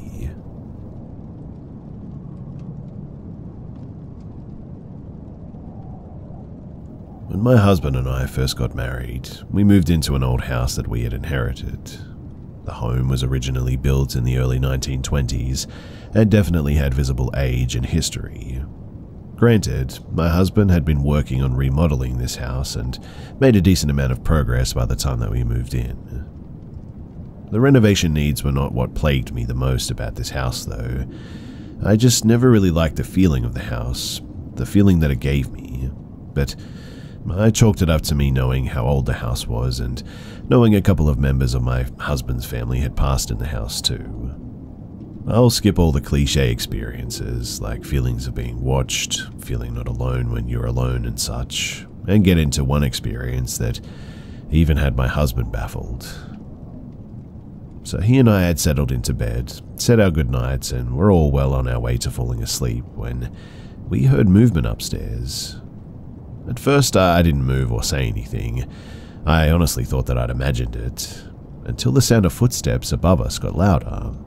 My husband sat straight up saying, "You hear that too, right?" I was pretty much shaking and mumbled, "Of course," as it sounded like the footsteps were running across the upper floor. My husband hopped out of bed, ran out the door, and up the stairs. A few minutes later, my husband came back down the stairs into our bedroom and shut the door. At first, he didn't answer when I asked what that was. After prying at him again, he simply said, "I'm sure it's just my great-grandmother checking in on us." She was one of the family members who had passed away in the house, but I was not convinced. This didn't feel like a friendly family ghost just visiting. It felt plain malicious to me. After that night, I started often hearing the sounds of movement upstairs when nobody was up there. Then the distinctive squeaking noise or stairs made when someone was walking on them started happening when I was alone downstairs. I can still feel the chills all over me when I would hear this right behind me while sitting on the couch in the downstairs living room. My friend had the bright idea to buy me a Ouija board to use in the house. After telling her of some of what I was experiencing, she was trying to see if anything would make contact. I flat out refused, but did keep the board upon her insisting that I may at some point want to try it. I took the board, still in its box, and placed it on a shelf at the top of a small linen closet that we had. I shut the closet door with every intention of forgetting that the board was even in there. However, after this, that closet door just never stayed shut. I would find it half opened almost every time that I walked by it. I started thinking that I wasn't actually shutting it completely, and made it a point to make sure that I heard the door latch, and would even pull on the doorknob to make sure that it was not open. Yet, sometime later, I'd go to get a towel or something like that, and always find it half open. All while it would just be me in this house. I'll finish this up too with one of the most terrifying experiences that I had just before we finally moved out. So my husband was working a double shift at his job, and it was just dark by the time that I made it back home that evening. After getting home, I went to straighten up the house, and as I was picking things up, I reached down and nearly grabbed a massive black spider. I recoiled in horror before realizing that it was the fake plastic spider my nephew had been playing with earlier in the day. I was half relieved and sort of half annoyed, as I was always on edge any time that I was alone in this house, and grabbed the creepy toy and flung it hard up the stairs. Now, there was a bedroom up there where I kept toys for my nephew when he visited. I planned to pick it up and pack it away in his toy box when I went up there to straighten the room up later. Side note, my nephew was terrified to sleep up there, and would often not play up there alone because of what he called spookies. Anyway, as I turned away from the steps to go back to cleaning the downstairs, I heard a sort of whooshing through the air sound, and then something slam against the wall at the bottom of the steps. I jumped to see what in the world that was, and felt my blood run ice cold, because there, that stupid toy spider laid on the floor at the bottom of the steps, as if someone or something had thrown it back down the stairs hard. I left that house that night. I left with my keys and phone and called my husband to tell him that I was going to my parents' house until he got home. As previously mentioned, we moved shortly after this experience, and I was never alone in that house after dark ever again. That house sat vacant since we left too, still debating on selling or renting it out. My husband still insists that it was just his prankster grandmother, but I still refer to it as the upstairs boogeyman.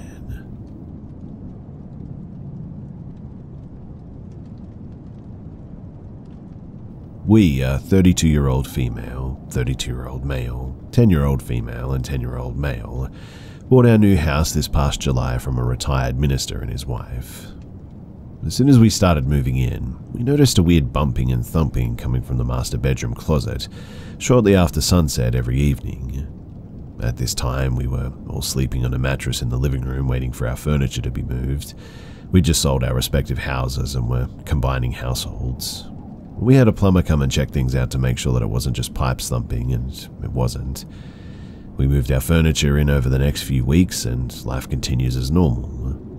We still heard the thumps from upstairs, sounded like an animal jumping down off of something up high, and noticed some other odd things happening as well. Like the light in our entryway in our garage would randomly be turned on some days when we got home, and so we decided to install cameras in the front of the entries to see if maybe someone had our access code or something, coded entry no key, to the front door, and was stopping by for whatever reason. We also had a friend who was an electrician checking out our wiring to make sure that everything looked okay, no electrical issues at all, and also no visitors in the end. Now one night, my partner was away at work on night shift and I was sitting on the couch watching TV while my son slept upstairs. Stepdaughter was at her mum's for the evening and I kept seeing little flashes coming from in front of the oven. I thought that maybe there was a car passing by on the main road, so I checked the doorbell camera and nothing had driven by.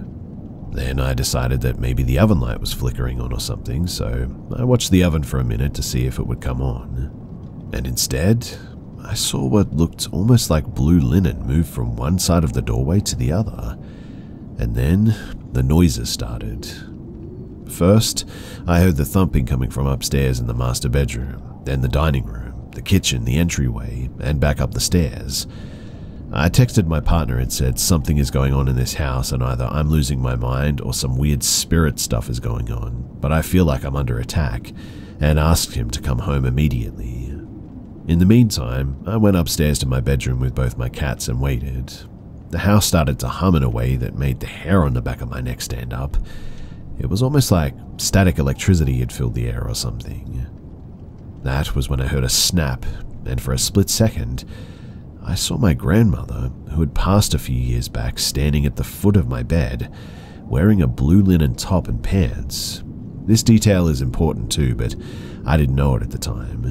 And I was terrified, so I called out enough and it was gone. The air calmed down, the anxiety left, the house was quiet. I immediately messaged my cousin and said, "Dude, I think I just saw Nanny in the house and I need you to tell me that I'm not nuts," and described what I'd seen, to which she sent me a photo of her and said, "This outfit?"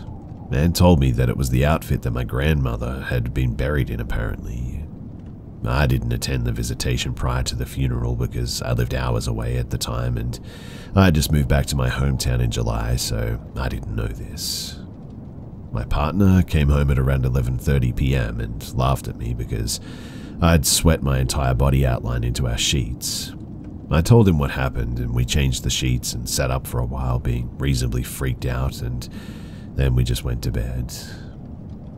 The next morning, I thought that I'd gone bonkers, so I messaged a medium my friend recommended, and we met a couple of weeks later, and she told me that she felt my grandmother was coming around to try and warn me about something and to stay alert. That was in December, and 2 months later, the next time that my son and I were the only ones alone in the house, we were woken up shortly after midnight to the neighbor kicking our front door in and screaming for us to get out because our house was burning down with us inside of it. We got out and everything was okay in the end, but the fire marshals inspected after the fire was out and told us that there was apparently an issue with the chimney and evidence that every time that we'd started a fire in our wood stove, when it started getting cold around November, there was more than likely a small fire smoldering in our walls, drying out the wood, until eventually it dried out enough to catch fire inside the wall and just burn all the way through. No one will ever convince me that she wasn't there trying to warn us that night. Everyone survived, the house burned to the ground, and it was honestly the most terrifying set of experiences that I've ever had.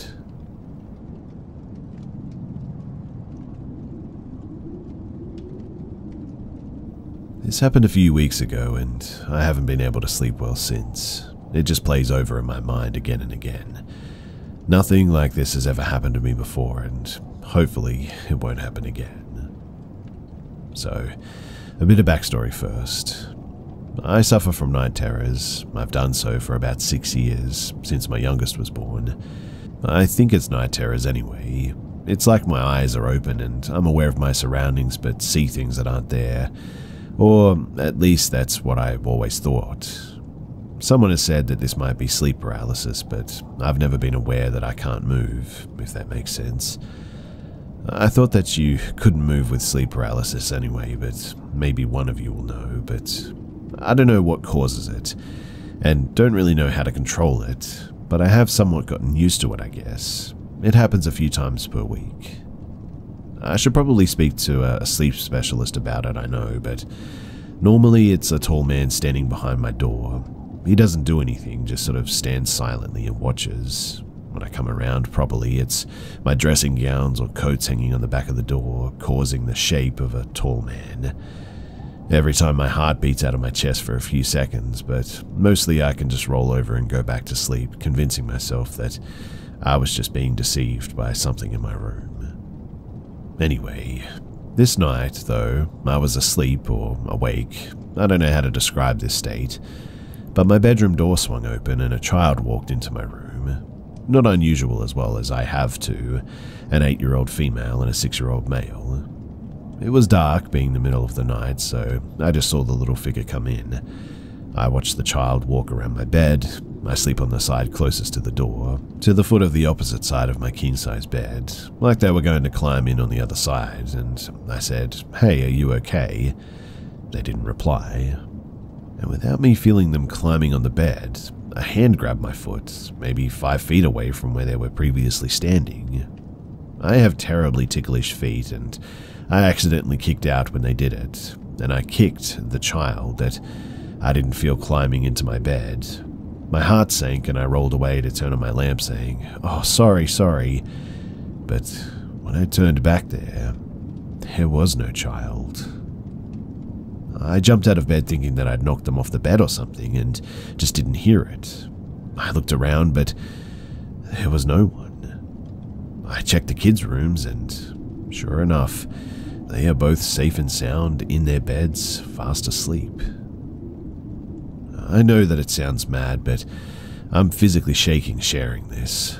I to this day do not know what happened and have thought about it endlessly every night when I go to bed.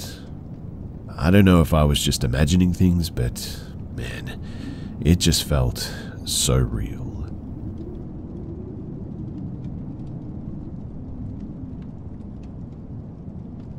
This happened way back in 2017. I, a female and 16, was in the 5th grade at the time. Me and my sister, female and 19, were sharing a room and we were casually just talking. She was in middle school and I was in elementary. Keep in mind too that I live in a 2-story house and the rail that goes along the stairs is like a metal gate, so you're able to see downstairs. Now, at night, you really can't see anything when looking down the stairs. It's literally just pitch black, so all you can really do is hear movement. That night, me and my sister were just hanging out, and all of a sudden we hear a deep raspy voice that's coming from the dark, and it said my sister's name, and we completely froze. Then, a couple of seconds later, it said my sister's name again, but with more force in its voice, and that was when me and her slammed and locked the door. My stomach turned so much and I had such a horrible feeling that I honestly felt that we were about to die. I always tell people that it sounded like a clown that lost its voice almost. It was really raspy and scary and it just didn't sound normal at all. Now, the only people home were my aunt and my cousin, but they were asleep and my mum's boyfriend had just left to work on a car, so me and my sister were the only ones awake. We knew that somebody was inside, but we had no idea what to do at this point. And then it just got really silent. We could hear footsteps coming up the stairs too. We started freaking out though, obviously, especially since we didn't have anything to protect ourselves with if something happened. I was on the phone with the 911 dispatcher though, while my sister was on the phone with my mum, and my mum made me hang up on the dispatcher for whatever reason. Anyway, my mum's boyfriend gets here and not a single thing was moved. Everything was locked and no one was in the house. To this day, though, I truly believe that somebody was with us that night. I think about it every day and I truly thought that I was about to die that night from an intruder. I do believe that this house has a couple of, spirits roaming around, but I haven't had anything else like that happen ever again since then. It was a strange night, and I think about it all the time.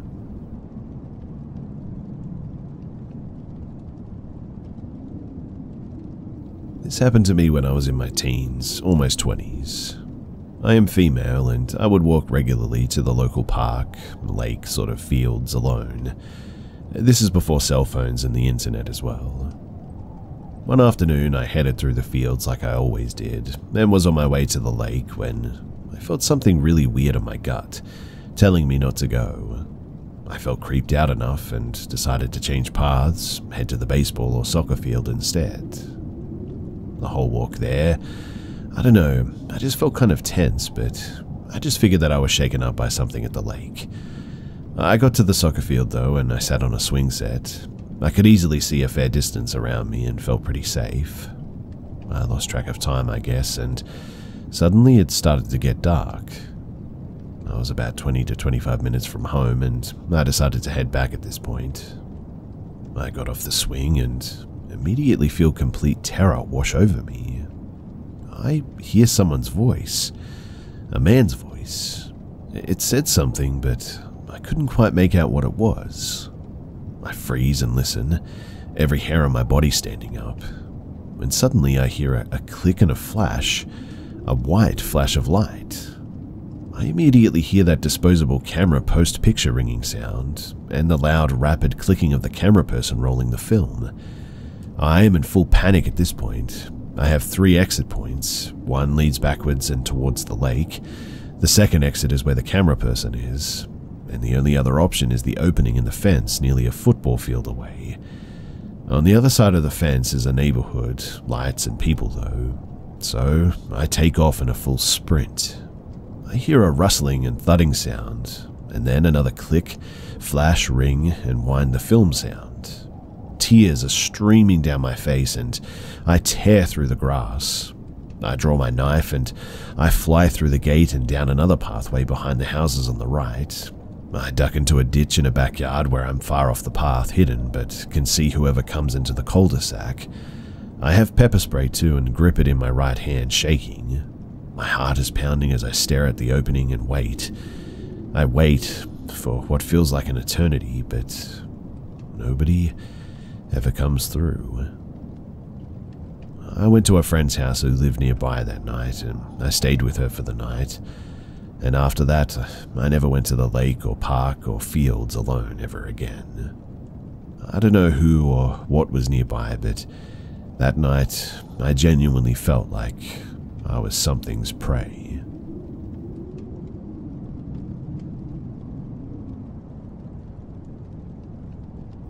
It was the first weekend in May of 1997 when this happened. At the time, I was a sophomore at our local private 2-year college. Instead of living in the dorms, I lived at home as our house was right next to the campus anyway, to the point where I was closer to a couple of my classes than the students who lived in the dorms even. But just to the south of our place was an overflow parking lot, which served both the church and the school. The school was about to embark on a remodel project where it had enough construction to warrant parking a tractor trailer in the overflow parking lot, basically perpendicular to our house. In any case, 2 of my best friends were heading home the next morning, one for Iowa and the other for Virginia, so we decided to spend the evening as best as we could by watching some movies. And remember, you youngins, this was before streaming services were ever a thing. The college was a hotbed of activity as people were packing up to head home, with the graduating sophomores getting ready for the ceremony in 2 days. As we were lounging in my living room, a couple of the girls that we knew, one of which I was interested in, suddenly rang the doorbell asking to come in to wash their hands as they had been on a walk and their hands smelled funny. The girl that I liked at the time, her name was Katie, stuck her hands in my face, to which I recognized the distinct smell of shaving cream, so I knew that something nefarious was afoot.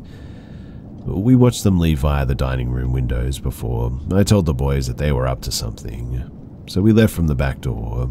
Those 2 girls had tried to trash my friend's room with shaving cream and toothpaste, apparently. And at that, it was game on. We ran into one of the boys' mod mates, an obnoxious guy who had no concept of boundaries. I had made a point of not ever letting this guy, his name was JB, know where I lived, as he was the type to just show up unannounced and not pick up on social cues when it was time to leave. The girls were hiding from our retribution, and even JB pledged his loyalty to help us that day. I told him to keep an eye out, we'd be back, so we left him hanging in the common area under the girls' dorms. We slid back to my house, to which I told the boys to just be patient. The girls would be back. We sat up watching to the south from the darkened dining room, soon rewarded by seeing Katie sneaking back towards the house. I told the boys the plan was to ambush her, so we crept out the back door. Katie had disappeared behind the tractor trailer as she was obscured from view. But to our dismay, there was a black-clad figure laying on the ground, just around the corner from the trailer where Katie was hiding. My boys were next to me as I was cussing in whispers because I was 30 yards away from whom I thought was JB. He was laying with his head away from us, so he couldn't see us without turning his body as he stayed perfectly still. He might have been 10 feet away from the corner of the trailer where Katie was, and after a brief discussion, I said that it couldn't be helped, so we continued with our plan to ambush and scare Katie. The three of us quietly padded around the backside of this trailer to find Katie on her stomach, intently watching the house, trying to see movement. She was actually way closer to where JB was laying, completely oblivious to the fact that he was actually within 5 feet of her prone position. She never heard me as I crept up behind her, curled my hands into claws before grabbing her as I snarled. The fetal position instantly for her, which prompted howling laughter from my two friends and myself. She was petrified as we chortled, and I caught my breath long enough to wonder where JB was, as I thought that he would join us by now. Looking around the corner, there was no one on the ground, but you could tell that someone had been laying there, the way that we saw them, even in the darkness. One of the boys, TC, said the black-clad figure jumped up and ran to the west apparently, which was odd, I thought, but JB was also a really strange guy. JB was a really strange guy. In any case, after Katie apologized for what happened earlier, and I detailed what happened, our merry band made it back to campus to keep our eyes on her. We ran into JB, to which I said, "Dude, you didn't have to run off. You could have stayed." JB replied, "I don't even know where you live." And suddenly, the realization hit us like a ton of bricks. It wasn't JB laying on the ground, mere feet from Katie. And Katie went as white as a sheet. All of us were suddenly creeped out by some random guy laying on the ground, waiting for something. And it also turns out that during the summer, all around the college, there were cases of houses being walked through with very little being taken, as if someone was casing houses, but no one was ever caught.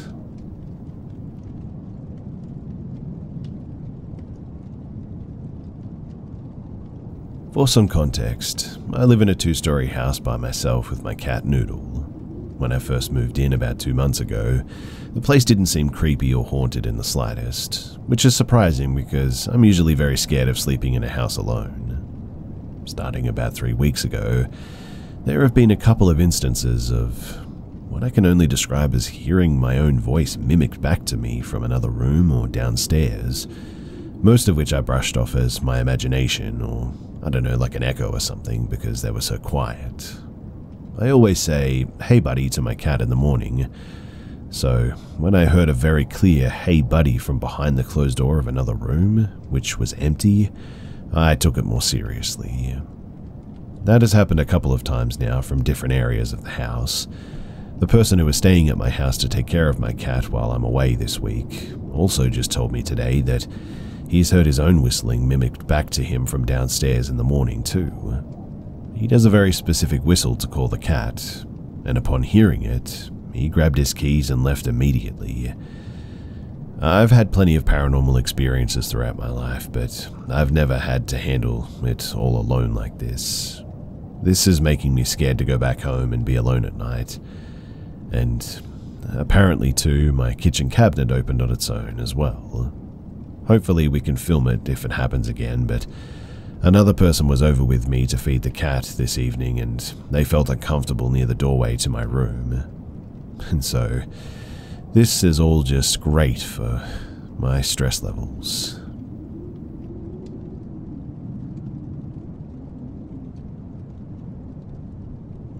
My brother is 2 years older, and we've probably spent 10,000 hours and then some in the woods together. Whether it was building forts, BMX tracks, to LARPing and hunting, we've traveled across the US exploring caves, canyons, cliff diving, mountain biking, camping, hunting, whitetail mule, deer, wild boar, etc. since 2016 when we got the time off. I feel like adding this is important because there's genuinely nothing that I wouldn't do or fear when I have him by my side. But this time was different, and we both felt it. Don't get me wrong, we've had our fair share of adventures and stories to tell of sorts, but this one has felt like a lingering stain on my memory. So we were both mid-20-ish, and it was 2019, and this was probably my 5th time hunting the area and the first time that I brought my brother along. It's a large forest area of public land that has a few county roads, which are basically 2 tracks that stretch miles throughout the area. We make the trip up in my truck with our tents, 3 in total. There's one for each of us and another to change in and keep our gear in and whatnot. Without making this long-winded, we set up camp a couple of miles from the truck, which we drove for quite a few miles through the trails, basically middle of nowhere. Nearest main road is probably 8 to 10 miles away. We arrived late in the night, set up camp, and quickly fell asleep after a long trip. We then spent the next day scouting, tracking, then made back to camp for the night. We cooked, then ate, had some beers, and just mucked around. The night was still early, but we had a long day and decided to head off for the night. Everything up until this point was pretty much normal as well. I was suddenly awoken, though, to something smacking my tent and hearing my brother's voice call my name. I knew something was off instantly. I called back to him, and he immediately unzipped my tent and made his way inside. I could tell that he was disturbed when I went to ask him what was wrong, and he immediately grabbed my shoulder and told me to shush. The sun wasn't up yet, so I think it must have been around 4:30 or 5 in the morning. We sat in my tent, and what we heard still confuses me to this day. I can only really explain it as like whale sounds. Different tones of extremely loud noise that I could feel throughout my body. It would come and go, but there would only be maybe a few seconds of silence in between the sounds. It would vary from high-pitched squeals and everything in between to very low sounds that had like literal ground-shaking reverb. I regrettably didn't think to grab my phone or record anything that was going on because what I was hearing just didn't seem real, and in the moment, I guess I was just awestruck. The sound went on until daylight started to break, and I believe it was about an hour, but I'm not really sure. Neither of us spoke, and at the time it felt like I could feel the energy around me, almost like my body was covered in white noise, if that makes any sense. But it wasn't even minutes after the sound stopped.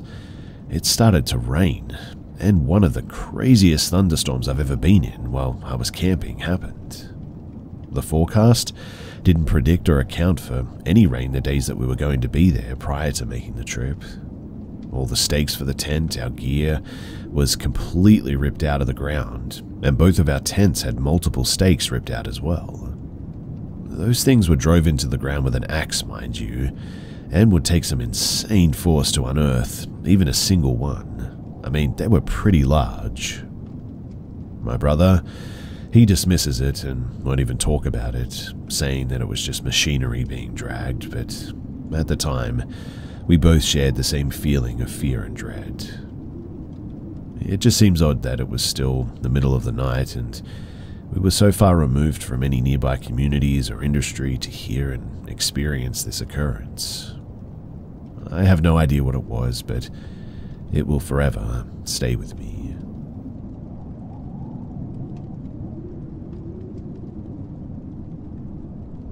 In the past week, I've had a few experiences that have really scared me. I'm still in school, so I'm not in the house for long weekdays, but when I have been, I've had some less than pleasant experiences.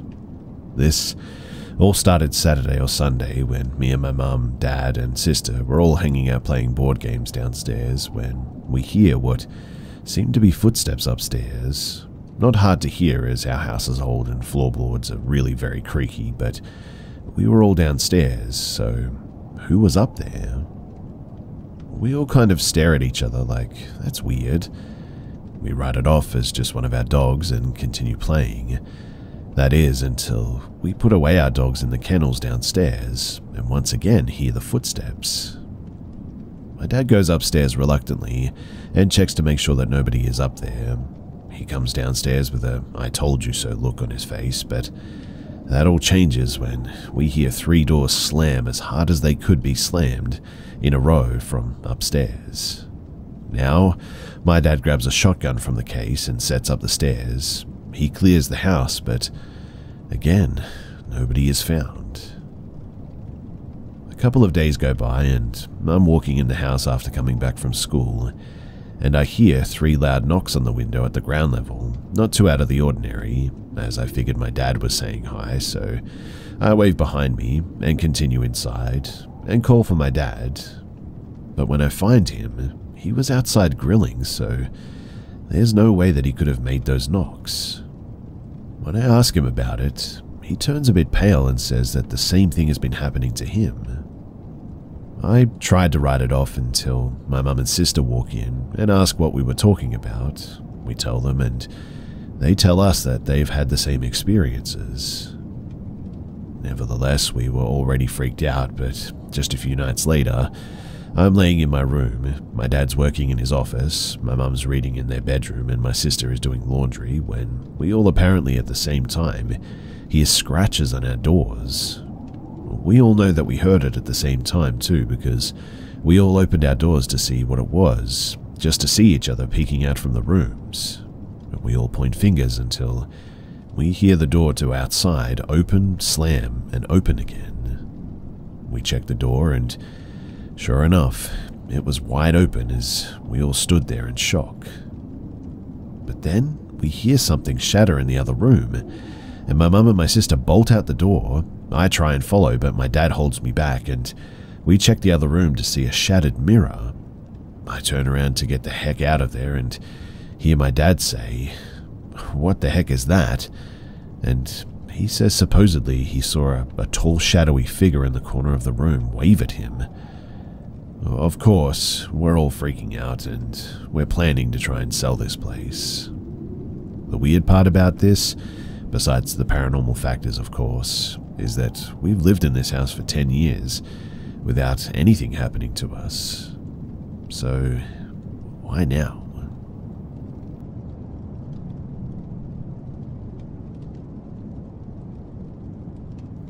At 19 years old, I worked at a local pizza parlor called Cairo's.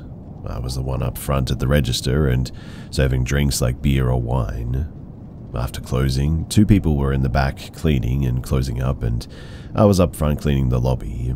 I was sweeping the floors, and I simply turned toward the register, where an open area was behind a counter that led to the kitchen of the restaurant, and I saw a translucent person standing there, in jean shorts and a red shirt, standard uniform. He looked like a light-skinned black young man, or even teenager, with a bit of an afro. I thought to myself, weird, what the heck?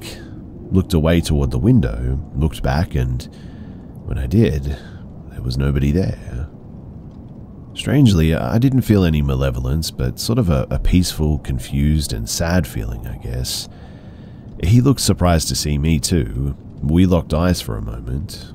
I asked before we left if anybody had ever died while working there, and they seemed a bit surprised that I would ask, and they said yes, a young man named Andre. About 10 years later, I was chatting with and hanging out with one of my best friend's best friend. She started to talk about ghost stories, and I offered mine. She paled when I finished and said, "I knew him. We were close in high school." She knew that he worked at the place at the same time of his death, and then it hit me and I realized that I knew him in high school too, through mutual friends. His death was apparently mysterious, but it was ruled an accident. He played the choking game and died at a park tied to a tree or something, and a jogger found him in the morning. I still don't know how to feel about it, but after that, I never saw him again.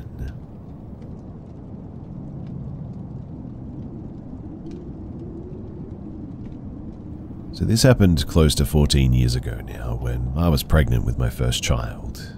My husband and we had gone to a friend's house one night for a bonfire and hayride party. There were a lot of people there, and we knew quite a few, but some groups brought people that we didn't know. This was during a time when goth was big in some social circles. It was mostly people obsessed with bands like Insane Clown Posse and heavy metal screamo music, I guess, but there was another segment of this culture that was pretty heavily involved with the occult and Satan, etc. Anyway, that night there was a group of these types, and the majority gave off good vibes. All except for one, though. You see, when I walked into the house, he immediately focused on me. It was very unsettling. He would stare, but in a very, very intense way. I don't know if I'm explaining it right, but it was unnerving in any case. The hayride was taken off soon, so I told my husband that we should go on it. We had slipped out of the house, and I knew this guy was still in the house. I just wanted to get away from him at this point.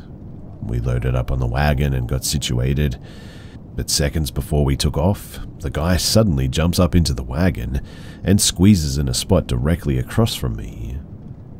The entire ride he stared at me, eyes boring into my soul, and honestly, this might sound super odd, but I had this overwhelming sense that, for some reason, he wanted to kill my baby. I can't explain it, and it was weird, I know, but I just felt the overpowering sense of evil, I guess. And how can you share this with someone else without sounding like you've lost your mind, right? So, in the end, I didn't say anything to anyone. When we got back, I told my husband that I didn't feel well and we should head out. With my large belly and all, he didn't question it, and we left. Fast forward a few years later, we visited a church of that same friend that held the party, and who should be there but that same guy? Except this time, he had toned down his looks quite a bit, and his body language was way more relaxed. I immediately sensed that he was a different person than I encountered years ago. My husband struck up a conversation with this guy for a while, but I decided to keep my distance. Afterwards, my husband told me that this guy had completely changed his life, how he had once been deep into satanic stuff and also seen evil spirits. And then he shared the one thing that made the hair on the back of my neck stand straight up. Hey, do you remember seeing him at the bonfire years ago? You won't believe it, but he said that he was at his lowest point at that time, and he said that he constantly heard voices telling him to kill people, and it was all he could do to not listen to them. Anyway, an afterthought too here is that the guy did pretty good for a while and lived in a family's home for a couple of years. They had a couple of boys and one daughter, and I come to find out that he had been doing some really evil stuff and ended up going to prison for a while. Last time I saw him was 1 year ago. I walked into a local hardware store and there he was greeting people. He was the store manager, and he still makes my skin crawl.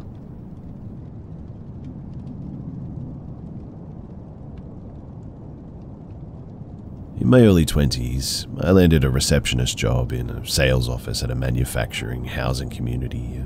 It was my first office job after working in daycare and the food and drink industry. I was really excited at the time, and I greeted potential buyers, set up appointments, and staged the spec homes with our stock of furniture and decorations. I worked with one other person in the office who was the salesman. When he was out of the office, I took potential buyers through our spec homes and gathered their information for follow-up. Now, I was working alone one day when a customer came into the office looking to potentially purchase his first home. I gathered some information from the young man and asked if he would like to look at some spec homes.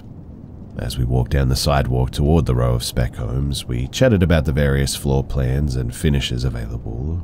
I knew the product information and had no trouble confidently answering his questions.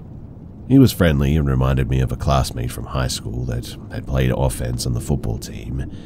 So I decided to show him the 2 home models that best fit his price range and desired floor plan. Since I shared most of the technical information during the first home tour, I gave him some space to freely look around the second home. He walked through the main living area and stopped in the doorway to one of the back bedrooms. He called out, "Hey, what is this back here?" and pointed to the corner of the room that I couldn't see from where I was standing.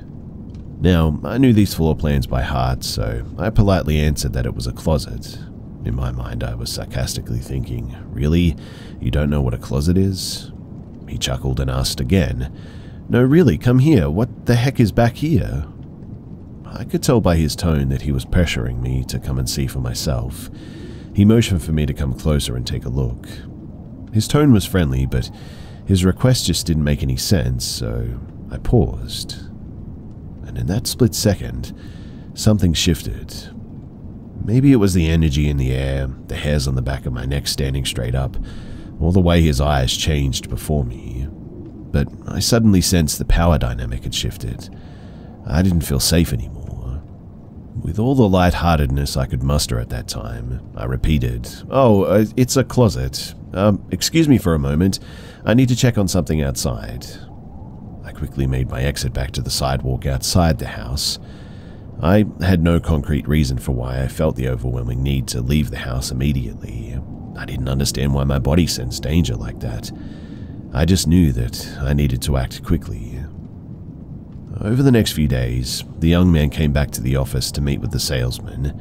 He filled out the various paperwork needed to purchase a home and live within the community. He dropped by several more times unannounced to check on his application status. If I wasn't there, he would ask the salesman when I worked next. My co-worker thought that I had a not-so-secret admirer, but I just couldn't shake the overwhelming feeling that something wasn't right. So on the nights that I worked alone, I always locked the office door. A few days later, corporate sent back their analysis of the young man's application and completed background check. And surprise, surprise, he had been denied. The background check revealed multiple sexual assault convictions. And there it was, crystal clear, undeniable 2020 hindsight. The salesman called the customer right away to let him know that his application had been denied and that we would not be doing anything further for him. A few days later, the young man decided to come back to the office one more time. When my coworker saw the young man's vehicle turning into our parking lot, he told me to go to the back room of the office where I would be out of sight. And just like the times before, the young man entered the office asking if I was working. This time, though, he was met by a very angry 6-foot-tall salesman that had nothing to lose. I had never heard my coworker raise his voice before, but on that day, his voice shook the office walls. Needless to say, the young man never came by again, and I wasn't scheduled to work alone nearly as often.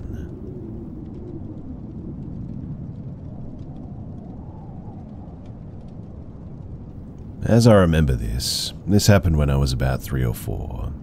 I know that I was pretty small though, because the top of the mattress of my parents' bed was about eye level, and that will be relevant in a second. So I slept in a little room that was attached to my parents' bedroom via a door, and at some point one night, I had a bad dream, so I got up, opened the door into my parents' dark bedroom where they were laying sleeping, walked a few steps to their bed, then asked to get into bed with them. They drowsily agreed, but directly across from me and across the bed was another door that led to the hallway, and right after my parents mumbled that I could climb into their bed with them, this door opened and a dark figure entered. I don't remember precise details on how it looked. The room was dark and so was the figure, about the size of an adult male I would guess, but what I do remember is the feeling that came over the room when this thing entered. Sheer dread. It was as if the entire atmosphere shifted to something oppressively evil all at once. I was on one side of the bed and it was on the other. As soon as it entered, it began making its way around the foot of the bed towards me. When I say the entire atmosphere shifted when it entered, here's what I mean. I began screaming and crying and realizing that I couldn't move my body anymore. As soon as I wanted to climb into my parents' bed, I was sort of stuck in place, and as if that wasn't terrifying enough, I saw the dark forms of my parents' bodies simply lay there, not moving or responding. I realized that they couldn't hear me or see me. They couldn't see what was happening. That was perhaps the most terrifying part, the realization that I was isolated with this thing in some other realm that they couldn't reach. It all felt really intentional too. This entity then slowly made its way around the bed toward me while I was stuck there, screaming my head off. When it turned the corner to the side of the bed that I was on, it reached a few feet away from me and then disappeared. Instantly, I could move again, and the relief that washed over me was unbelievable. I leaped into my parents' bed immediately. Once I got in, I looked around, but whatever it was gone. I still don't know what that was, but I know that it felt real. Like I was awake and it was far too real. I mean, I had nightmares as a child, and as scary as some of them were, this was different. It was the most powerfully evil thing that I've ever encountered, and it was extremely memorable because of how terrifying it was. I wasn't a sleepwalker, and as a mere 3 or 4-year-old child, I could never have conceived of this on my own. So if it was a hallucination, then I still feel like it was some evil thing that was creating it. After this, I saw other creepy stuff as a kid, although nothing near as dreadful. The next day I told my parents too about the dark figure, and my mum brushed it off as a nightmare, but my dad took it more seriously. Later on, I found out that he also had a terrifying vision as a child too, and how angry he was at whatever this presence was, and that nobody believed him. Thankfully, I never saw it again, or at least not in that form. But a question that I can never answer is the fact that the door to the hallway, it was still open when we all got up in the morning.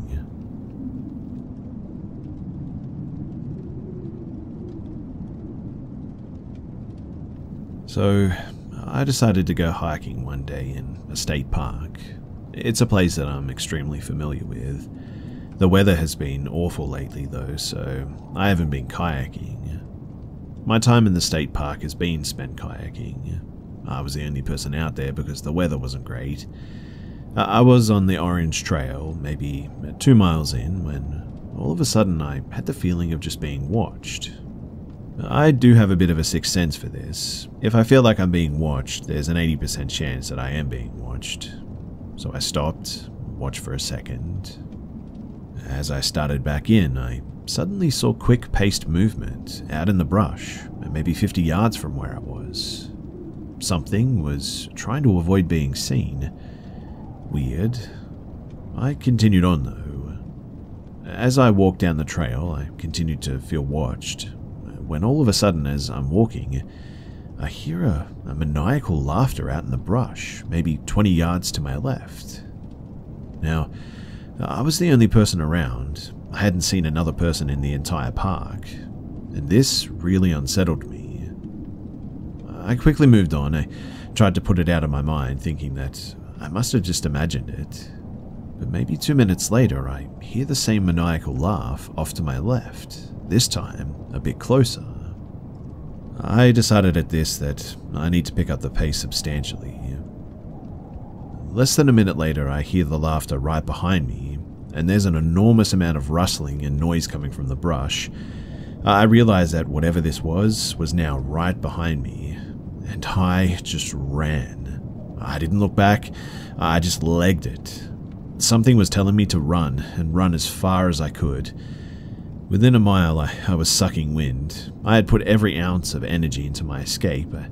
I ended up becoming too weak to run. I stopped for a rest. I didn't want to get bull rushed, so I turned around, faced the direction that I'd been running from, and I took a knee. I was starting to calm down, but I still didn't feel safe, I guess. I told myself that I had to keep going.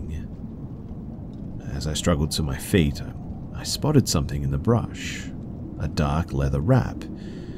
I unfolded it and found 3 extremely sharp knives in there, like butcher knives. The type of knife that you would use to, I guess, stab someone.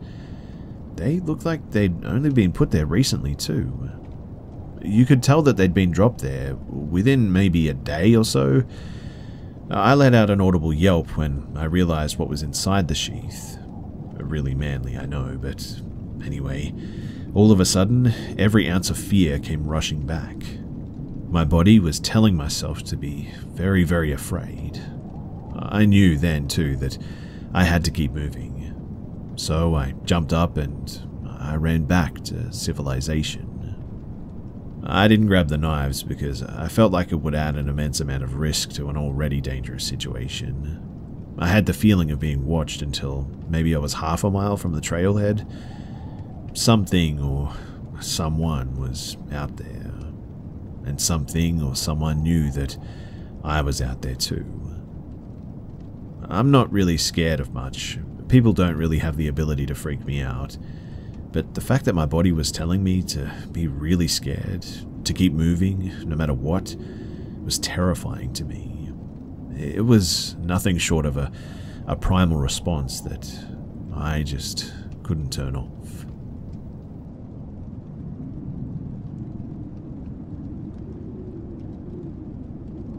This happened in Boston in 2013. I, now 30 female, 23 at the time, was looking for an apartment with a roommate, same age. We had a pretty tight budget, so rather than using a realtor, we replied to ads on Craigslist. It wasn't my first time using Craigslist for this, and having come across my fair share of creeps, I made it a point to never go to tours alone, and to make sure someone who wasn't coming with me knew the address of where I was touring. So, we scheduled an appointment to meet with someone to view a 1-bedroom that was open in a 3-bedroom house in Dorchester. We get there, get inside the front door, and he told us to wait in the foyer. I like to think that I have pretty good intuition, and the place immediately felt very creepy. He said that the open bedroom is in the guest house in the backyard, but it looked more like a garage if I'm being honest. Then he said that his neighbor has been asking to move into the open room, and he doesn't want her to know that he's letting other people tour it.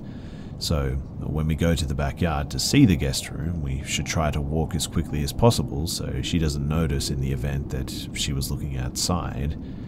All the red flags were going off. And then he told us that he'd go back there first and tell us when it's okay to head over. He leaves, a minute or two go by, and through a window we can see a few other guys that we didn't see before head to the garage. Obviously, huge red flags at that. Me and my roommate look at each other and, without even having to say a word, immediately leave the foyer and walk to our car. We get in the car, lock the doors, and drive away as quickly as we can. About 5 minutes later, he calls us and asks us why we left. He sounded really upset and told us that we wasted his time and blah blah blah. I know in my gut, though, that he did not have good intentions, and to this day, I wonder what would have happened if we went to the tour in the garage.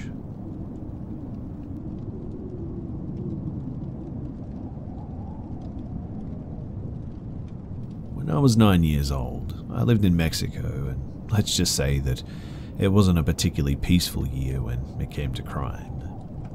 At that point, I was living with just my mum and in my childhood home up in the mountains near a forest, which, full disclosure, I absolutely loved my home since I was a big fan of nature. One night, though, I woke up from an absolutely horrible nightmare and quickly made my way to my mum's room to wake her up because I was so panicked. After I stopped crying, I got into bed with her, and as we were falling asleep, I told her that I didn't want to live in that house anymore, and all my mum said was, "I promise this is the last night you have to sleep in this house." And that was a haunting promise that was kept. You see, We were woken up while it was still dark by my dog barking non-stop outside. My mum got out of bed grumbling about him being so loud that early and made her way to the front door that led to the front garden where my dog was yapping away. We had an alarm system on the doors and windows, so I just heard my mum deactivate it in order to check on what was going on with the dog. I was still laying in bed because I was cold and it was still too early to get out of bed. And suddenly I heard my mum scream, which caused me to stand up and call for her. Not even 30 seconds later, though, a man dressed fully in black and wearing a balaclava came into the room and told me to get dressed, and I quickly did as I was told. They took me to the living room where two men, dressed exactly the same as the one who got me, had my mum with a bandage over her eyes. I just remember her begging the three men to leave us alone and telling them where her wallet and valuables were, but one of them just said, "That's not why we're here." They proceeded to put a pillowcase over our heads and shoved us into the trunk of our car. And after this, the rest of the events were just a bit fuzzy since it was hard to tell time and our sight was so limited, I had no idea what was going on. But I do remember they hid us somewhere in the forest, hidden between a sort of rock wall and a bed mattress, I think. I can't really say how long we were there, and I have vague memories of one of the men's backs that I caught a glimpse of when I peeked under the pillowcase. All my mother did, though, was pray non-stop. One, because she truly believed in God, but two, because Mexicans are extremely religious and it might dissuade them from killing a mother and child. After being moved to another location, though, inside a seemingly abandoned house, they called my mum to ask for ransom. We couldn't really hear most of the conversation, but the man that we'd nicknamed the Mean One felt the need to tell me that my father didn't love me and that they were going to send him a few of my fingers if they didn't pay up. Shortly, we were loaded into another car when my mum started begging one of the men to not kill us. They drove around for what felt like hours until they suddenly stopped and dragged us out and told us to get on our knees. At this point, my mother was certain that we were going to get shot, so she asked that if they did, to shoot me first in order for me not to hear my own mother die. The men said nothing, and we then abruptly heard the car peel out, and my mother just screamed at me to run as fast as I could. We ran for a few minutes and then saw a residential area where we started frantically knocking on the doors, hoping that the kidnappers didn't plan on coming back for us. To our desperation, nobody in the first two houses opened up their door when suddenly an old man opened up at the third house, and after trying to explain to him and seeing the state that we were in, he let us come in and call my father. After he picked up the phone, all I could do was cry after hearing his voice. He came to get us, and that night was the first and last time that I ever saw my father cry.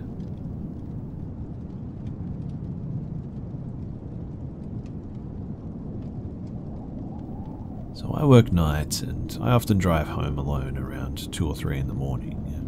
When the roads are pretty much completely deserted as well, that's when I'm usually coming home.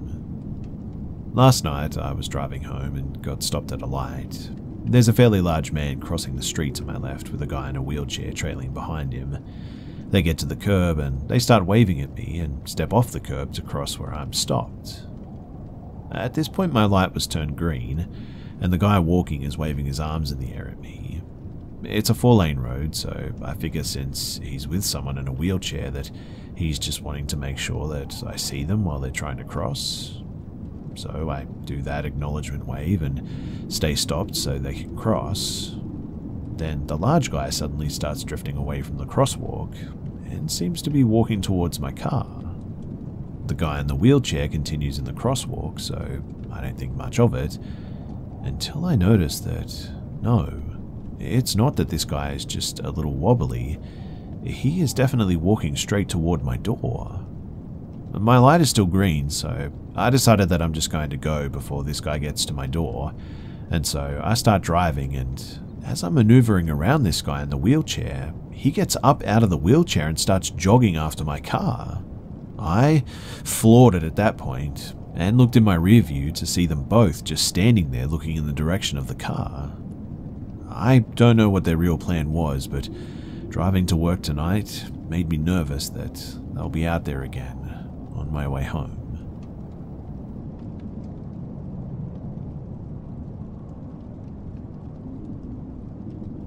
A couple of years back, I was coming home from a gig in Cambridge, England, and I didn't have enough fuel to get home. So, of course, I pull into a petrol station.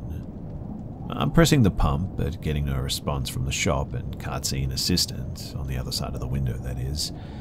It's 2 a.m. at this point, so the shop isn't open. You have to pay through the hole in the window, etc., etc. And anyway, I'm standing there like a lemon and nothing's happening, so I approach the night window and bang on it. Still nothing. Nobody home. But just then I hear a shuffle behind me and a sort of deranged, breathy giggle. As I spin around, there he is. The strangest, most peculiar looking, I don't even know what, that I've ever seen. A wide-eyed, scruffy-hooded man on all fours, in a crawl position, head cocked up, glaring at me with a menacing, snarling, saliva-laced grin. I sort of back away slowly, just assessing the situation. Is he just a complete nutter that's escaped from an asylum or something? Or is he sinister? A hole that gets a thrill out of scaring people or something? As I back away, he slowly moves sideways whilst giggling and wheezing at the same time, all dribble around his mouth and chin. Our glares are locked on each other and I'm preparing to run up and boot him in the chops, and just then the shop attendant appears from hiding under the counter and puts a sign against the window saying police have been called. This is enough to get the lunatic's attention, and he slowly rises to a haunched standing position and just stares, still smiling at the window in makeshift sign. This gives me enough time to run and jump into my motor. I get in and I lock all the doors, but stick around as I just wouldn't forgive myself if the guy got hurt or something. The guy inside, that is. And even though the nut job was locked out, you never really know, right? The freak didn't move a muscle for what seemed like 3 minutes or so, but then sirens in the distance snapped him out of it quick smart. He lifts his head to shout and swear towards the sky, then runs off into the trees behind the petrol station. At this point, I've had enough and I exit for home. The adrenaline lasted hours, but I managed to drive okay and all was fine in the end. And I know that he was just a man in a hoodie acting like a total loon, probably high on something. But man, that was one of the creepiest things that I've ever experienced.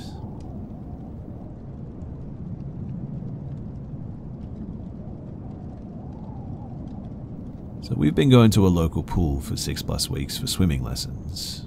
This was the last week, and as soon as I had my son, 16 months, dressed, an old, I would say 70-year-old plus maybe, lady walked in.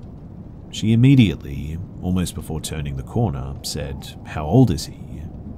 Now, I love showing off my baby boy, but she was immediately creeping me out. She was standing less than like 1.5 feet from my face, and I couldn't back up as I was in a corner. She began asking, in a sort of monotone and low voice, all kinds of questions about him and how old he was. I answered vaguely and only gave as much info as I'd give any other stranger, his age and name. She then asked me again when he was born, and I said August. She then said, "I'm born in February, my mum in October, my dad in July, my brother in December." She listed another brother and some grandkids as well, but I was now frozen as those are the exact same birth months as my family, down to the family member. She continued to ask the same questions and tell me the same info over and over. At one point, looking at my son and then me, and says in a really dull and creepy voice, "I'm sorry," with a huge pause in between. "I just want to take him and go." I don't respond to this. At this point, I was starting to get my son's clothes wet because I'm in my bathing suit holding him freshly dressed, so I'm getting a little antsy and also freaked out. She looks at me and says in her monotone, slightly annoyed voice, "I'm bothering you, aren't I?" I start to say, "No, I just need to get dressed," and she cuts me off and begins to ask about my son's eye color. I start to say that they're blue, and she again cuts me off and asks what color mine are. I then again start to say blue, and she reaches to my face and uses her fingers to open up my eye, then agrees that they're blue and looks back at my son. She doesn't touch him, thankfully, but says, "They're blue, just be happy that they're not black," and gives a really monotone laugh. All in all, she made me extremely uncomfortable. My son wasn't in any danger, I think, and I'm the most passive person in the world. I wasn't really sure what to make of her at the time, so I remained as friendly as possible, but stopped adding anything to the conversation after she rattled off her family's birthdays that are the exact same as my family's. I really don't know what to make of any of this. Do you guys?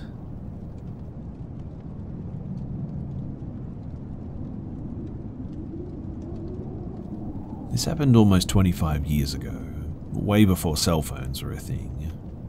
When I was 17, my brother, 13 at the time, and I were travelling in northern British Columbia in mid-November. This is important as the darkness at this time of year in the mountains is pretty much absolute. We were in the Pine Pass, and anyone who knows this area knows how desolate it is. I'm talking hundreds of kilometers between gas stations and any kind of people or buildings or anything. We were just about at the Powder King ski resort turnoff, and it was getting late. We pulled into a roadside turnout around maybe 10 or 10:30 because I was super tired. My brother was already sleeping, so I pull in and park near some tourist signage, lock my doors, and put my seat back up to sleep. I'm pretty much dead asleep when something just snapped me awake. To this day, I'm really not sure what it was that woke me up, but I was looking around trying to figure out what was happening when all of a sudden my car was surrounded by 4 or 5 men. They started yanking at the door handles trying to get in the car. I'm not sure if they saw that I was awake or not, but I quickly sat up and slammed the car in drive and peeled out of there quick smart. I'm not sure if I hit one of them or not, and to be honest, I didn't care to check. I didn't stop again until my auntie's house in Prince George. It was one of the most terrifying times in my life to be out there in the middle of nowhere, so exposed, and to be taken advantage of like that.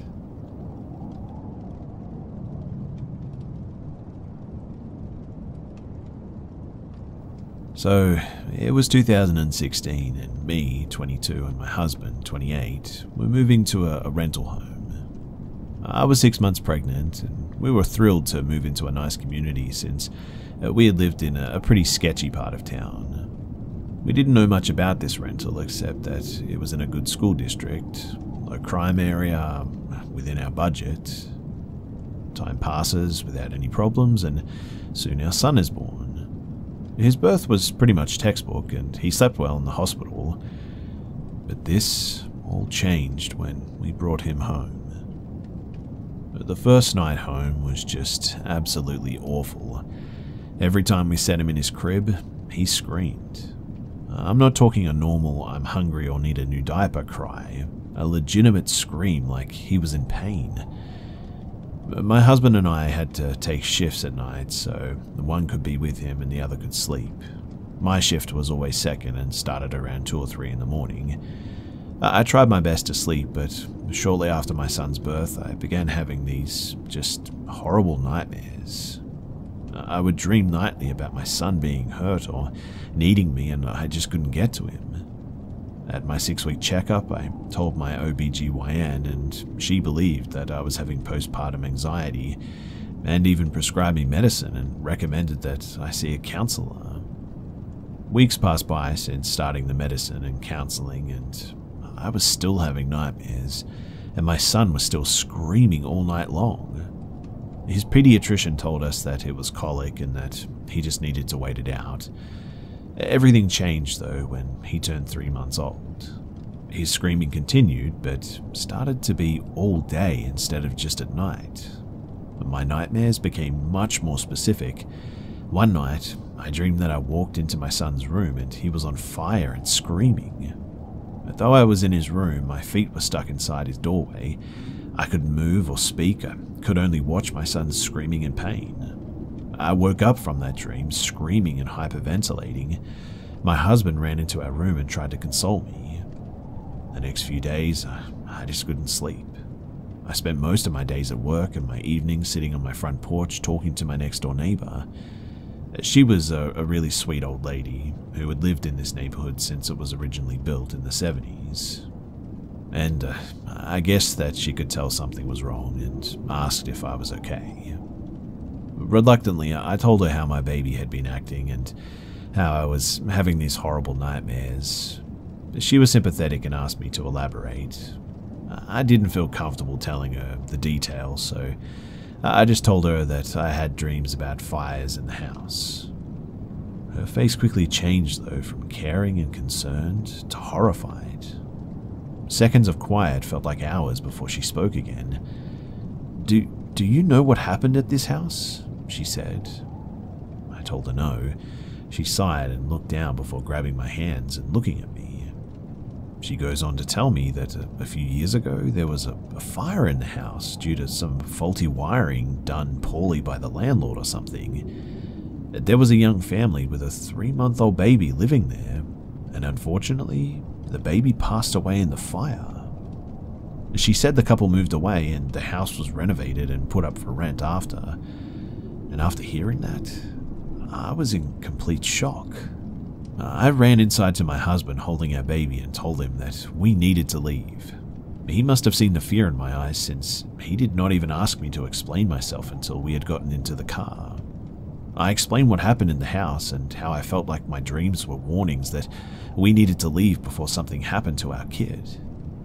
Luckily, my brother-in-law lived in the next town over, so we went there. The first night we stayed in his house, our son slept all through the night. Not a single peep. In fact, I checked on him every hour since it was so unusual for him to sleep this well. From then on, apart from my normal baby stuff, my son never screamed again like he did in that house. My husband packed our stuff and we stayed with my brother-in-law until we were able to get our own lease somewhere else and rent a new place. I never went back. I never will go back.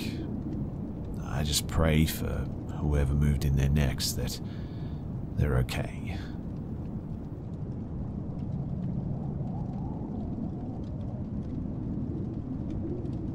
So I was 26 at the time, and also I'm a lady.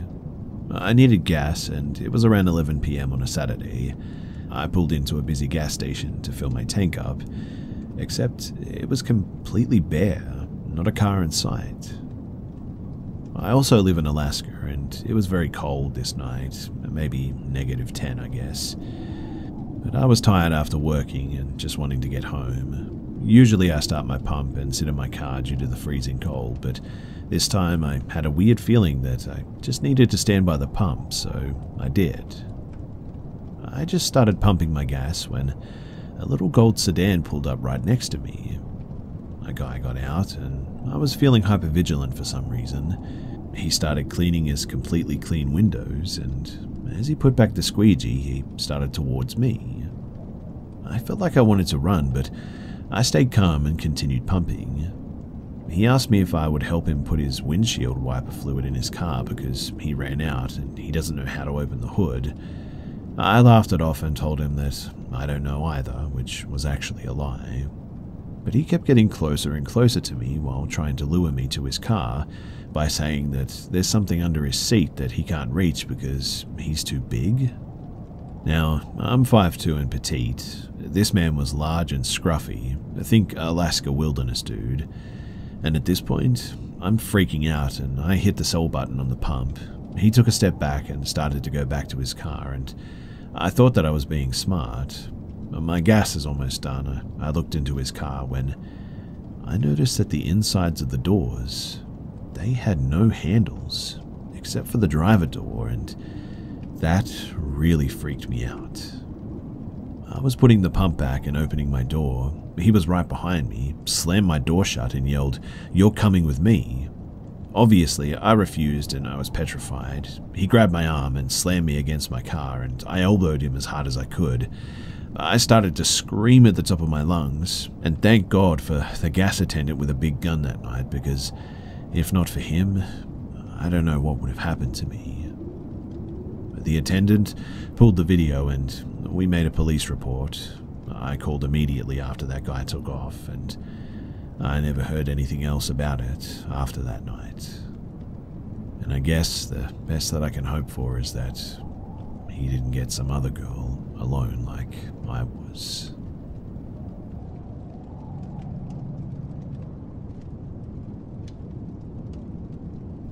This happened in August of 2021. My parents were out for the night. It was just me and my sister home. This was in Manchester, UK. It was around 1 in the morning and I was sat in my kitchen eating food and on my phone. I hear 2 taps on the window and look up, and there was a man in a balaclava waving a knife around. It didn't really scare me at first. I think I just started swearing and asking, "Who are you?" I live in an area where people casually flash knives around.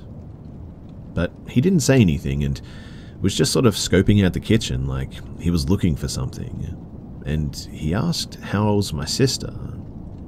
Then, a few seconds later, my front doorbell rings and the man says someone's at the door. I don't know how he heard the doorbell because, it's hardly noticeable from the kitchen, let alone outside. But that's when I was pretty terrified because my front door was actually unlocked. I quickly grabbed a knife and walked towards the front door. I can see if someone has stood there because there's a glass panel in it, but nobody was there. I quickly locked the door and went back to the kitchen, and the man was gone.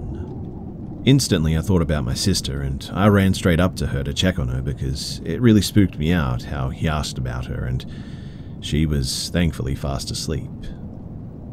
I shut her window and checked every window and made sure every door was locked. I don't know why, but I didn't think to call the police at the time. Instead, I just sort of waited up all night and waited for my parents to get back to report it.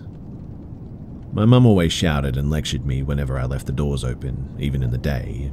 She's just really paranoid, but I tell you, after that, I triple check every door now.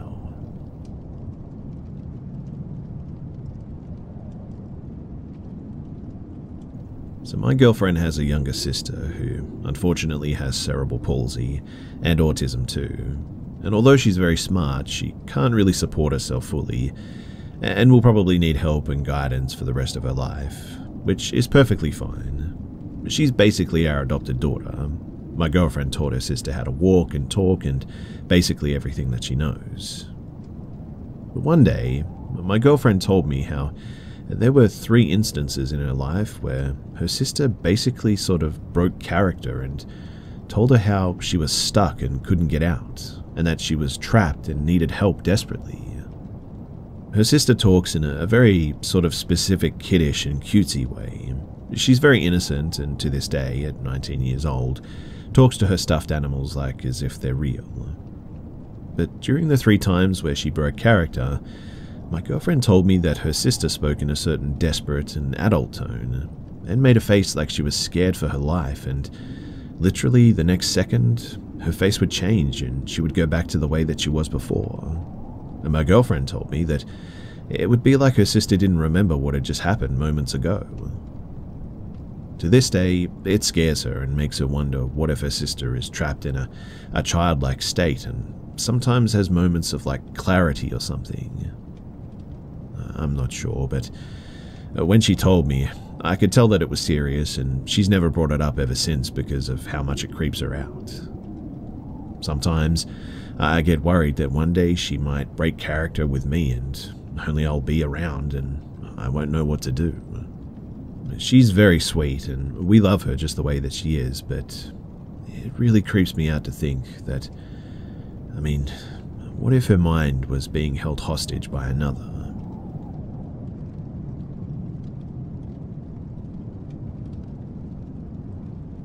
So, I've had encounters with paranormal stuff, I guess you could call it, in this house, but I've never experienced anything like this.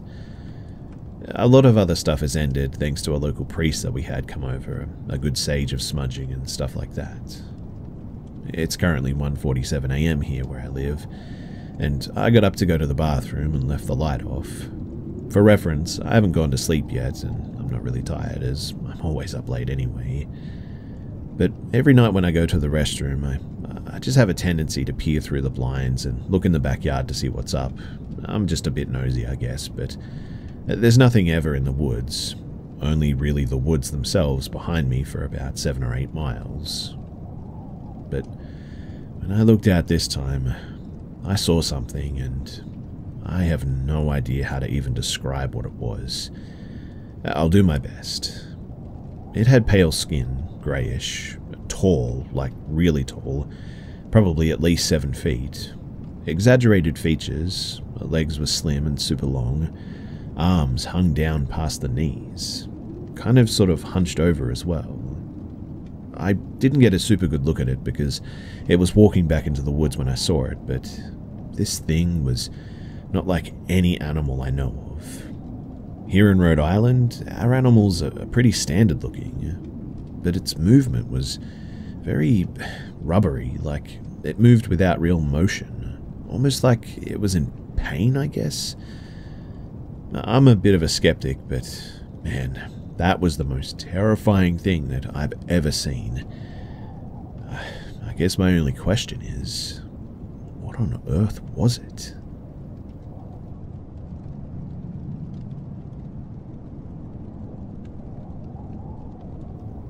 So, to cut an extremely long story short, my friend used to live in a house that was well in the woods, and one day he told me something was happening around his house, so I spent the night there to see what was going on.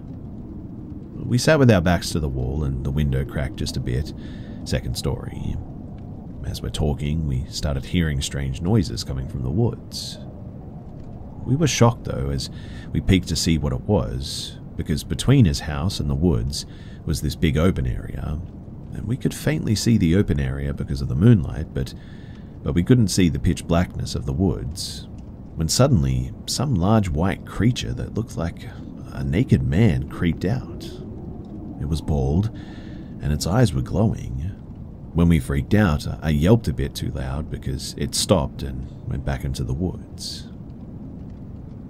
The next day, being the curious people that we were, we decided to go into the woods and search. Eventually, we found a strange uprooted tree with a bunch of holes in the ground. We heard heavy breathing coming from inside somewhere, but we decided not to go looking in there. A few weeks went by and nothing really happened. I came back to his house just to sleep over, and he asked me to go grab one of the bikes off the back porch.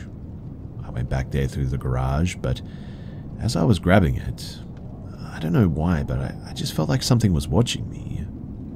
I looked off toward the woods, but saw nothing when suddenly I heard a strange noise, literally over my head.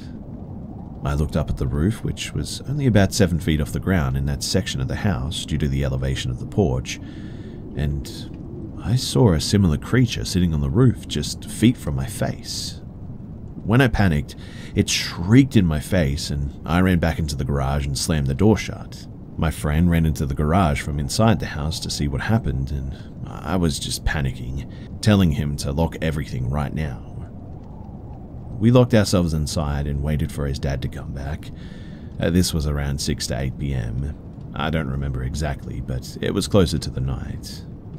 His dad was in the military and decided to step out and take a look after he came home, and we told him what happened. And he saw that same creature in the distance, just on the edge of the woods, but had no explanation for it.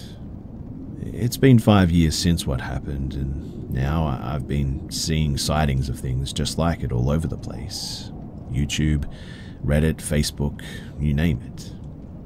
It's been really haunting me lately, thinking back on that sound that it made when it shrieked, and also the way the thing just looked.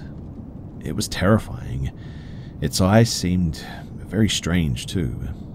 I kind of tied two and two and figured that it must live beneath the ground somewhere and only came up when it was dark or something. I don't know. Anyway, the reason why I'm sharing this is because I was just wondering if anyone else has witnessed anything like this. If you have, then please, do let me know.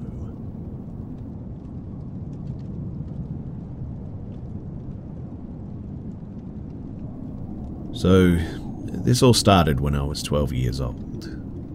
I really don't remember how it came to this, but one day me and a couple of my younger friends were walking out from our block of flats and I saw something with the corner of my eye. I still don't know what it was just standing in the corner. It was tall, and though I only saw it for a brief second, I experienced literal existential fear and pushed myself and my buddies outside as quickly as possible. Them not understanding what had just happened, obviously. We discussed the situation a little, speculated about what was up, but it still wasn't a big thing at that time. We just went on with our day doing, well, whatever kids are usually doing. And it would be fine if it ended with that, but it didn't. You see, after that, 3 of us started, well, seeing things. Well, maybe 2 of us, because the other one is a known liar, and I'm not here to tell lies. I know for sure some of you will consider me a liar, but anyway, that's up for you to decide. It wasn't anything clear though, but you would just sort of walk home in the evening and suddenly see someone dark and tall standing behind a tree. You knew that something was there and it was watching you, but you would think that maybe your mind is just messing with you sort of thing. But soon enough, it went really surreal. All I can say is that we all became pretty paranoid, I guess, feeling like we were being watched all the time. But naturally, being kids, we also became really curious. And that was the point when we began hunting this stuff. And I'm not kidding, we called ourselves hunters because we would walk all over our area late in the evening, inspecting every dark corner, seeking out the paranormal. I know for sure that most of the experiences were just scared kids, their imagination and stuff, especially considering the fact that we would bring in someone new who did not experience this stuff previously in order to scare them. This was kind of a bait for whatever haunted us, I guess, because we hoped that it was drawn to fear.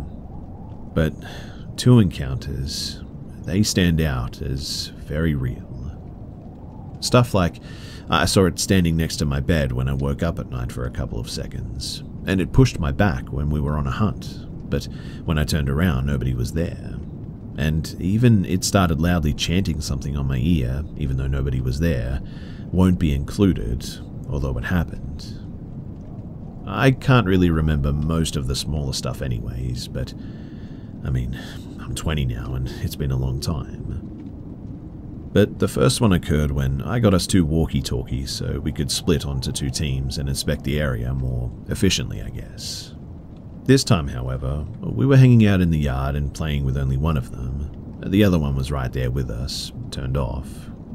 And that's when someone else appeared on our usual frequency. We heard, I guess, strange noises is the best way to describe it. And I started repeatedly asking who was this third person on the line.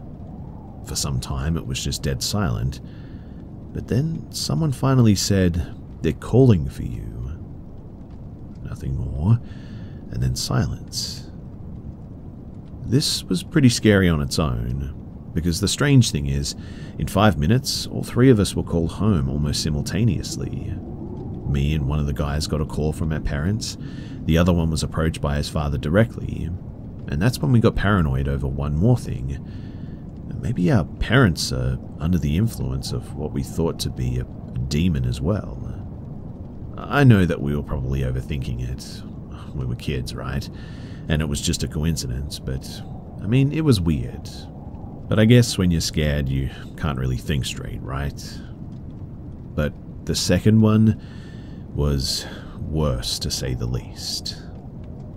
This time, there were 2 of us, and I swear that I would think that I was hallucinating if I wasn't on my own, but we were heading to our usual place of hunting, a dark street between a block of flats. Please bear in mind that I'm from the Ukraine, and it's not some fancy building, but like a Soviet 9-story panel one, wildly overgrown with trees and all that. And on the other side is a sort of semi-abandoned factory. It's not clear if it is in use or not, but once in an eternity we could see its pipes steaming, though everything around it is covered in metal scrap and trash. Anyway, our casual talk was interrupted when I suddenly stopped to stare into the bushes. My friend joined me, and now we both stared at something that we couldn't exactly understand. It was something white, just sort of floating at around 3 meters high. Not see-through like a ghost, but like solid white. And when I think back about it, it almost seemed like we were hypnotized, I guess, because I don't remember any thoughts coming through my head. I wasn't trying to process what I saw, I guess, just sort of looking at it. And then it frowned. Now, I know that sounds weird. I don't even know how to describe exactly how it frowned while having no distinct features, but it felt like its skin, if you could call it that, wrinkled in a way to express anger. It took us a couple more seconds of stupor before I woke up from it, I guess you could say, punched my friend in the shoulder, and we ran somewhere people could see us as quickly as we could. Nobody was around though, so the best option was to stay somewhere someone would possibly notice us from a window. I was quietly, sort of hysterically laughing from all of the adrenaline, I think. It felt like I finally saw something unimaginable, and we almost just died at the same time. Thinking about it now, though, this thing would probably end us if it could or wanted, I guess. And I know that it sounds unbelievable, but yeah, we went back. Yeah, I know. Nobody would do that, right? That's bull. All that stuff. But I was just curious if it had a body. Here's the thing, though. It was so dark that I couldn't even distinguish anything below its supposed head. So we grabbed some rocks and sticks and we went back. And believe it or not, it was still there, though a little bit closer to the path that we were standing on this time. It wasn't moving, just like us for a moment, because it was terrifying. Truly, we didn't know what we were dealing with. We were just impulsive, stupid kids. But we still threw whatever we grabbed at this thing, barely reaching the bushes at all. And it reacted by stretching its neck, skin, or whatever it was, tightening on its tendons, or whatever they were called. And at this point, our fright reached its peak, and we finally ran away. Now, this demonical nonsense went on for some time, a couple of years I would guess, but at some point, and I have no idea why, everything just sort of ended. I don't know how, I don't know exactly when, I don't know why. Maybe because we got older or something and we weren't as sensitive to the paranormal stuff, or because we were getting more and more brave, bringing kitchen knives now and crosses and all that stuff to try and protect ourselves. But maybe this thing just got bored of us and moved on or something. Like I said, I don't know, but I know that I saw it. That much I'm sure of. And maybe almost everything that we thought happened was just our imagination. But those two instances, they were definitely real. Quite honestly too, I would die to know what that thing was and what it wanted from us. It made a couple of years of my life feel like an absolute mess, and it would be nice to sort of, I don't know, sort these memories out, to understand what the heck we were dealing with, because sometimes it seems like I'm just an idiot who can't get over the games that we played as a kid, and with nobody to consult with, I think I just guess to prefer not to mention this part of my life to anyone, because I know how crazy it sounds. Sometimes I hope to see this tall thing again, just so that I could know that what I saw was real.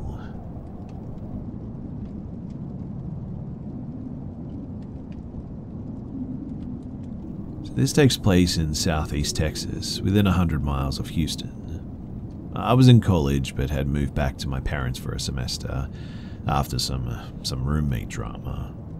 My parents lived out in the country though, miles outside of town with some acreage. The land in the back of the house consists of 4 zones really. You got the backyard with the nice St. Augustine, the back, which is the section of the woods that my parents cleared of underbrush and kept fairly maintained, the back, which is a sort of clearing that we used to go back and do bonfires and parties in high school, and then there's the woods. After high school, my parents kind of gave up on keeping back the brush and weeds from anything except their nice backyard section. So imagine a big backyard fenced by a wall of tall weeds and large trees that goes back a while, and then a field of giant weeds transitioning into solid dense woods with oak, pine, and other trees and all that. I should also mention that I had this dog that my parents let me keep outside.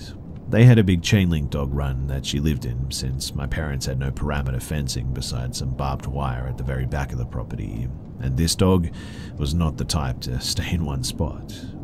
In fact, she was aggressive to other dogs too, always going after them, acting tough, and I sometimes worried that she'd get out and kill the neighbor's chickens or something. She was about 60 pounds and not a jumpy or scared dog at all. Now, since I was in college, I had no curfew or anything and would always come home late at night, early morning, after hanging out with friends or studying or whatnot. On this particular night, it was pretty cold out. 50 is cold here. Can't tell me different either. And even though she had a house and had a bed and straw out there, I felt bad for my dog, so I decided to bring her in to sleep in the garage. I should have been more careful because this happened quite a bit, but somehow this dog just always got the better of me. She would wait in the back until the gate was unlocked and I was in the run, gate closed with unlocked horseshoe latch, run around me and pop the gate latch with her nose and bolt off. So of course, she did this, and me, being who I was left standing in the run in the cold in the middle of the night. I was angry too because I knew that I had to go and find her and bring her back at this point. The moon was pretty bright that night, and I had seen her fly into the weed wall and disappear, so I followed her in without a light, called her name, and there were some little trails through the weeds that we tried to keep open so we could access the property, but these were less wide than a person can walk, and the weeds were about maybe a head taller than me, so it was pretty dense. Anyway, I'd gone a ways and had passed through the wooded section out into the clearing, solid weeds, 5 or 8 feet tall, and I get quiet listening, trying to hear sounds of where she might have been at, when I hear intermittent rustling out towards the woods, which at this point are just a real dark outline at the edge of the weed jungle. The rustling wasn't the sound I expected, since she usually just crushed through the woods, and in my head, I'm thinking, what the heck is she doing now? Honestly thought that she was probably rolling around in some dead skunk or something, and I was going to have to bathe her. Figuring though that it was just my wild dog again, I made my way toward the noise, calling out her name again. As I got closer, it became apparent though that the rustling was not the sound of an animal charging through underbrush, but more like something intentionally shaking the trees. Like if you would grab a branch and shake it, and all the connected trees and vines would shake too. I was close enough now to make out individual branches silhouetted at the top of the tree line, and I could see that whatever was going on was causing the trees to shake all the way up to the top as well. This was off, and decidedly not my dog prancing around. I shut up and froze. Now, I hear in all of these stories people talking about how when they notice the woods go silent, and I can't remember if this happened or not, but as I stood there, I clearly heard 2 or 3 loud, deep huffs. And I guess it kind of sounded like a bull, but maybe with a deeper fluttering to it. Not like the tonal sounds a cow makes, but the deep, heavy exhale when they're defensive. And seemed to come from around my head height, I guess. For some reason, my mind registered that this thing was a lot closer to me than the tree line. I also remember the distinct feeling that this noise, it was directed at me. It was at this point too that I got this terrible feeling in my gut, like whole body fear, and I panicked. Rational or not, I yelled my dog's name with all fear and urgency. You know how your voice gets higher and louder at the end? Well, I did that and turned, and I just ran as hard as I could. Either my dog heard my tone and got scared, or she was scared of whatever was on that tree line, because as I crashed through the weeds, she came up on my left from a creek and flew past me like a bullet. When I got to the open garage, she was trying to get into the back door to the house, jumping on it like a crazy animal, which was really unlike her. I closed the garage but put her in the kennel, and after that, I went to bed. Now, I don't know what it was, and at the time I think I convinced myself that it was one of those hogzillas that you hear about on the news from time to time. I've been around plenty of cattle, and I've never heard one make a noise quite like this one. Not saying that it couldn't have been, but something just didn't feel right. This was like 10 years ago, but I know for sure that I'm still going to think real hard about it, even if I never have to go back out there alone at night again.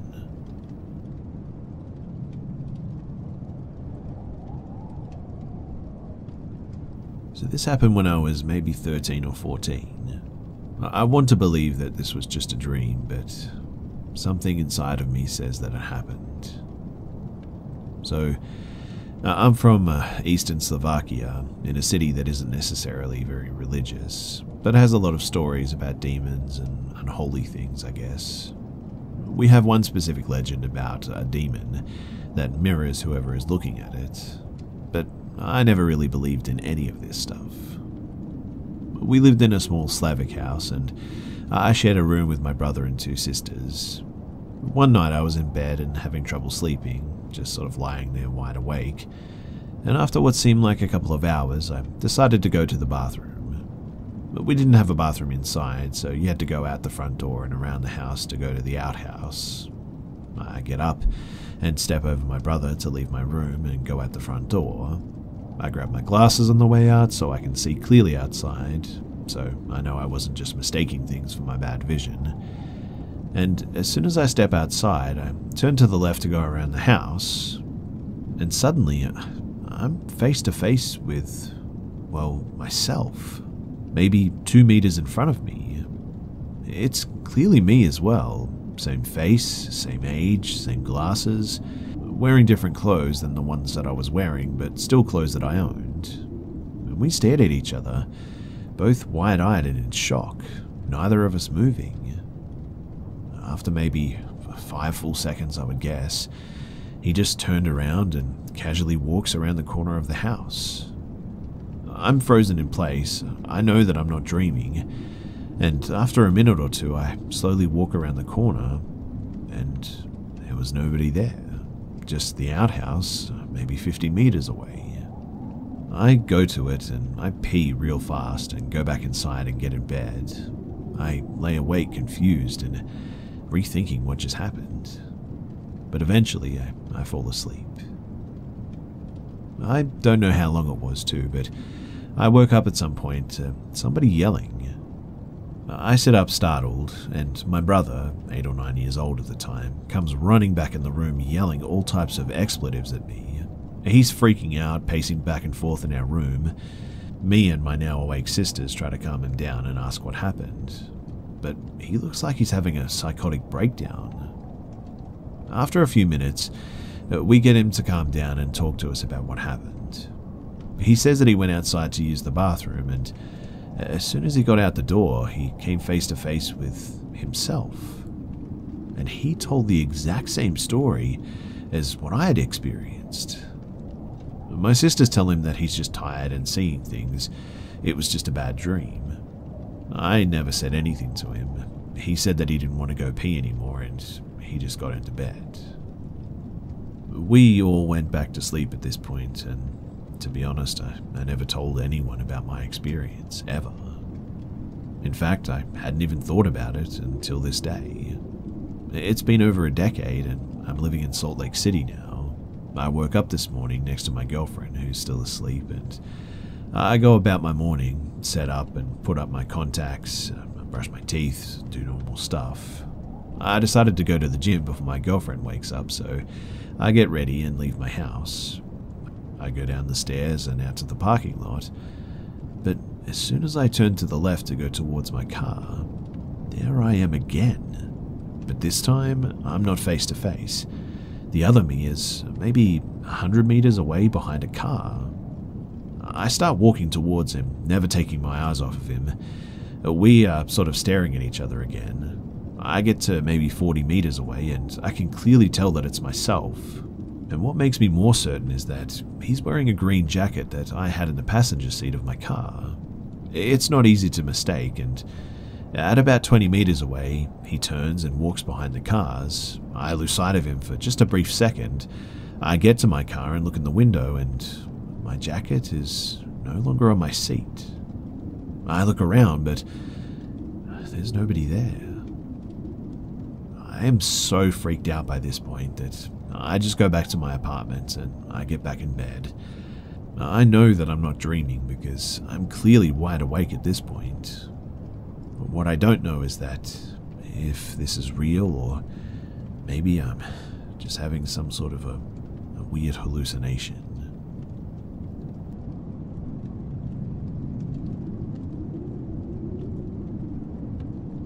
So, the creepiest thing just happened to me. I, a 24-year-old female, am laying in bed scrolling through TikTok after a long day of work. As I was scrolling, I noticed breakthrough sounds that were not part of the original audio. I confirmed this by scrolling away and scrolling back to the videos and realizing the sound wasn't there anymore. It started as little sort of blips that I assume were just caused by our terrible download speeds.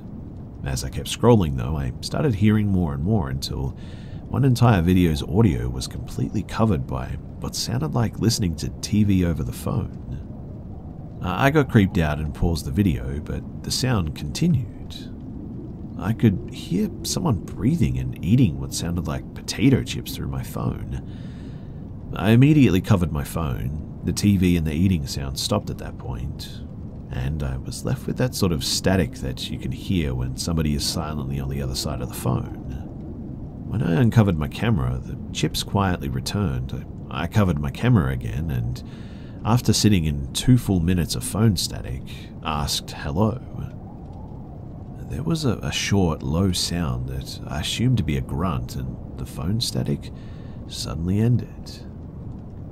I panicked, closed all my apps, and turned off my phone. Now I have tape covering my camera, and I just bought a VPN. I know that it's virtually impossible for the iPhone camera to be hacked, but still, I'm freaked out and I have no idea what's going on. My roommate just got home from dinner and told me that she's heard the same sounds before, and we're both pretty sure that it's probably a weird Bluetooth thing with our or somebody else's headsets because we live around a lot of people who work from home. We're changing all of our passwords though and keeping our front cameras covered just in case because, to be honest, I'm still not sure who the heck that was or how on earth they were listening through.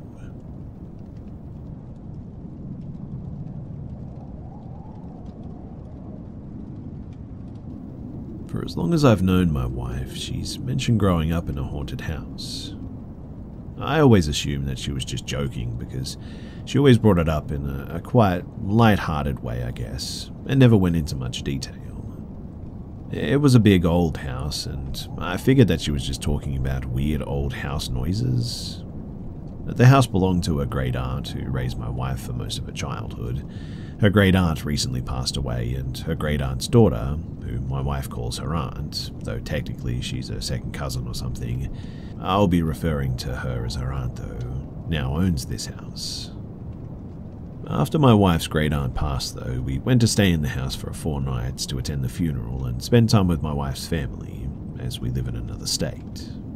When we got there, my wife and her aunt were chatting and mentioned that they thought that my wife's great aunt might join the ghosts already haunting this house. And to be honest, I still hadn't considered that they might actually be serious. The first night that we spent there, I woke up in the middle of the night and noticed something standing in the corner of the room beside the door. Thinking that it was my wife, I asked what she was doing, and this woke my actual wife up, who was actually sleeping beside me. I said that I thought that I saw someone in the room with us, but it must just be my eyes playing tricks on me. She then said, "The person in the corner next to the door? Yeah, don't worry about it." I almost wet myself. I thought that there was some creep in my room, to be honest, and my wife was just too sleepy to process it. So I grabbed my phone to call the police, but when my phone lit up the room, I saw that there was nobody there anymore. There wasn't even a weird shape that I might have mistaken for a person. The door was closed, so it wasn't like there could have been someone there who left the room in the moments that I was looking away to grab my phone. My wife told me that it was common to see shadowy people in the night, but I shouldn't worry because they don't do anything apparently. She fell back asleep right after that, but I just laid there awake the whole night, wondering what the heck had just happened. The next morning, I asked my wife about it, and she said that she wasn't kidding about the house being haunted. People who spend the night in the house regularly see and hear ghosts, but they've never hurt anyone or caused any problems, apparently. I remained skeptical even after the next night, which had been after the funeral, and my wife and aunt both reported that they'd been visited in their dreams by my wife's great aunt. So far, in my mind, everything was weird but explainable, I guess. The figure in the room could have been a strange trick of the light. My wife and her aunt had just attended the funeral of their loved one, and it made sense for them to both dream about her that night. But maybe it was a coping mechanism. But the third night, I was kept awake for hours by the constant sound of footsteps pacing around the house. My wife also heard them, but said that it was normal and I shouldn't worry, and she fell asleep easily.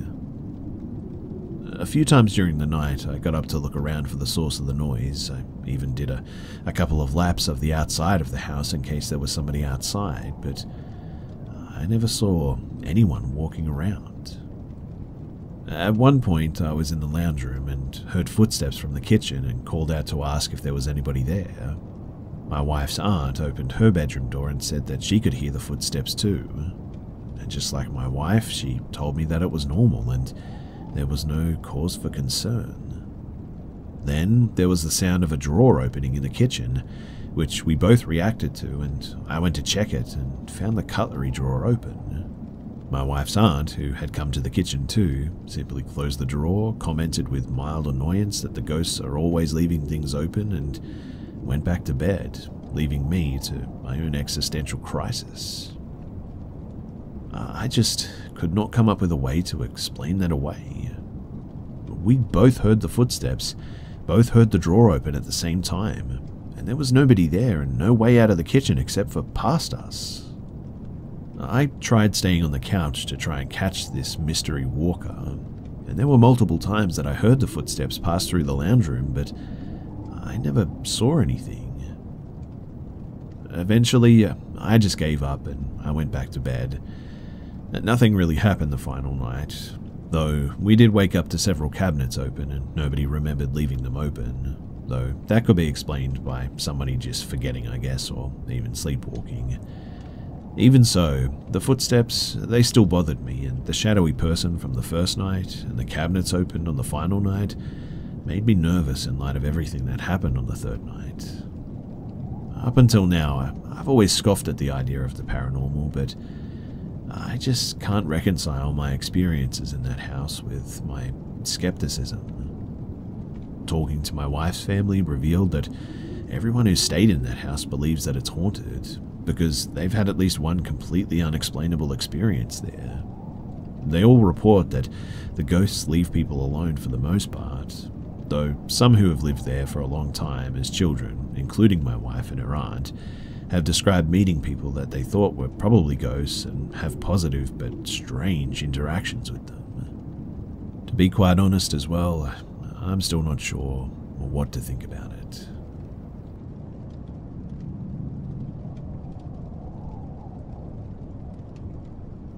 So this experience took place about maybe 10 years ago now. It was while I was babysitting my baby cousin at my grandmother's house. Just to quickly explain the layout to her house as well, it has multiple levels. The main level, with the kitchen, living room, 2 bedrooms, and a bathroom, has 2 sets of stairs. One goes up to the master bed or bath. The other goes down to the den or laundry and a sunroom. From the den, there's another set of stairs that goes to the finished basement. This experience took place on the main level in the living room. I had the baby on my lap, just sort of playing. There was nobody else there, and out of nowhere, there was suddenly a crying coming over the monitor, and I could also hear the crying throughout the house, coming from my grandmother's bedroom upstairs, which is where her crib and the other monitor were. I immediately carried the baby and myself straight outside, going right past the stairs to the upstairs bedroom, to the set going down to the den, and out the sunroom door, hearing the cries the whole time. We stayed outside until my grandmother got home. I have no explanation, and it has baffled me all these years as to what happened that day. Had I only heard it from the monitor, I'd say possibly interference from another monitor close by, but I distinctly heard it so clearly from upstairs, and it carried, and was even louder as I passed by it to get outside. I am still troubled by that day.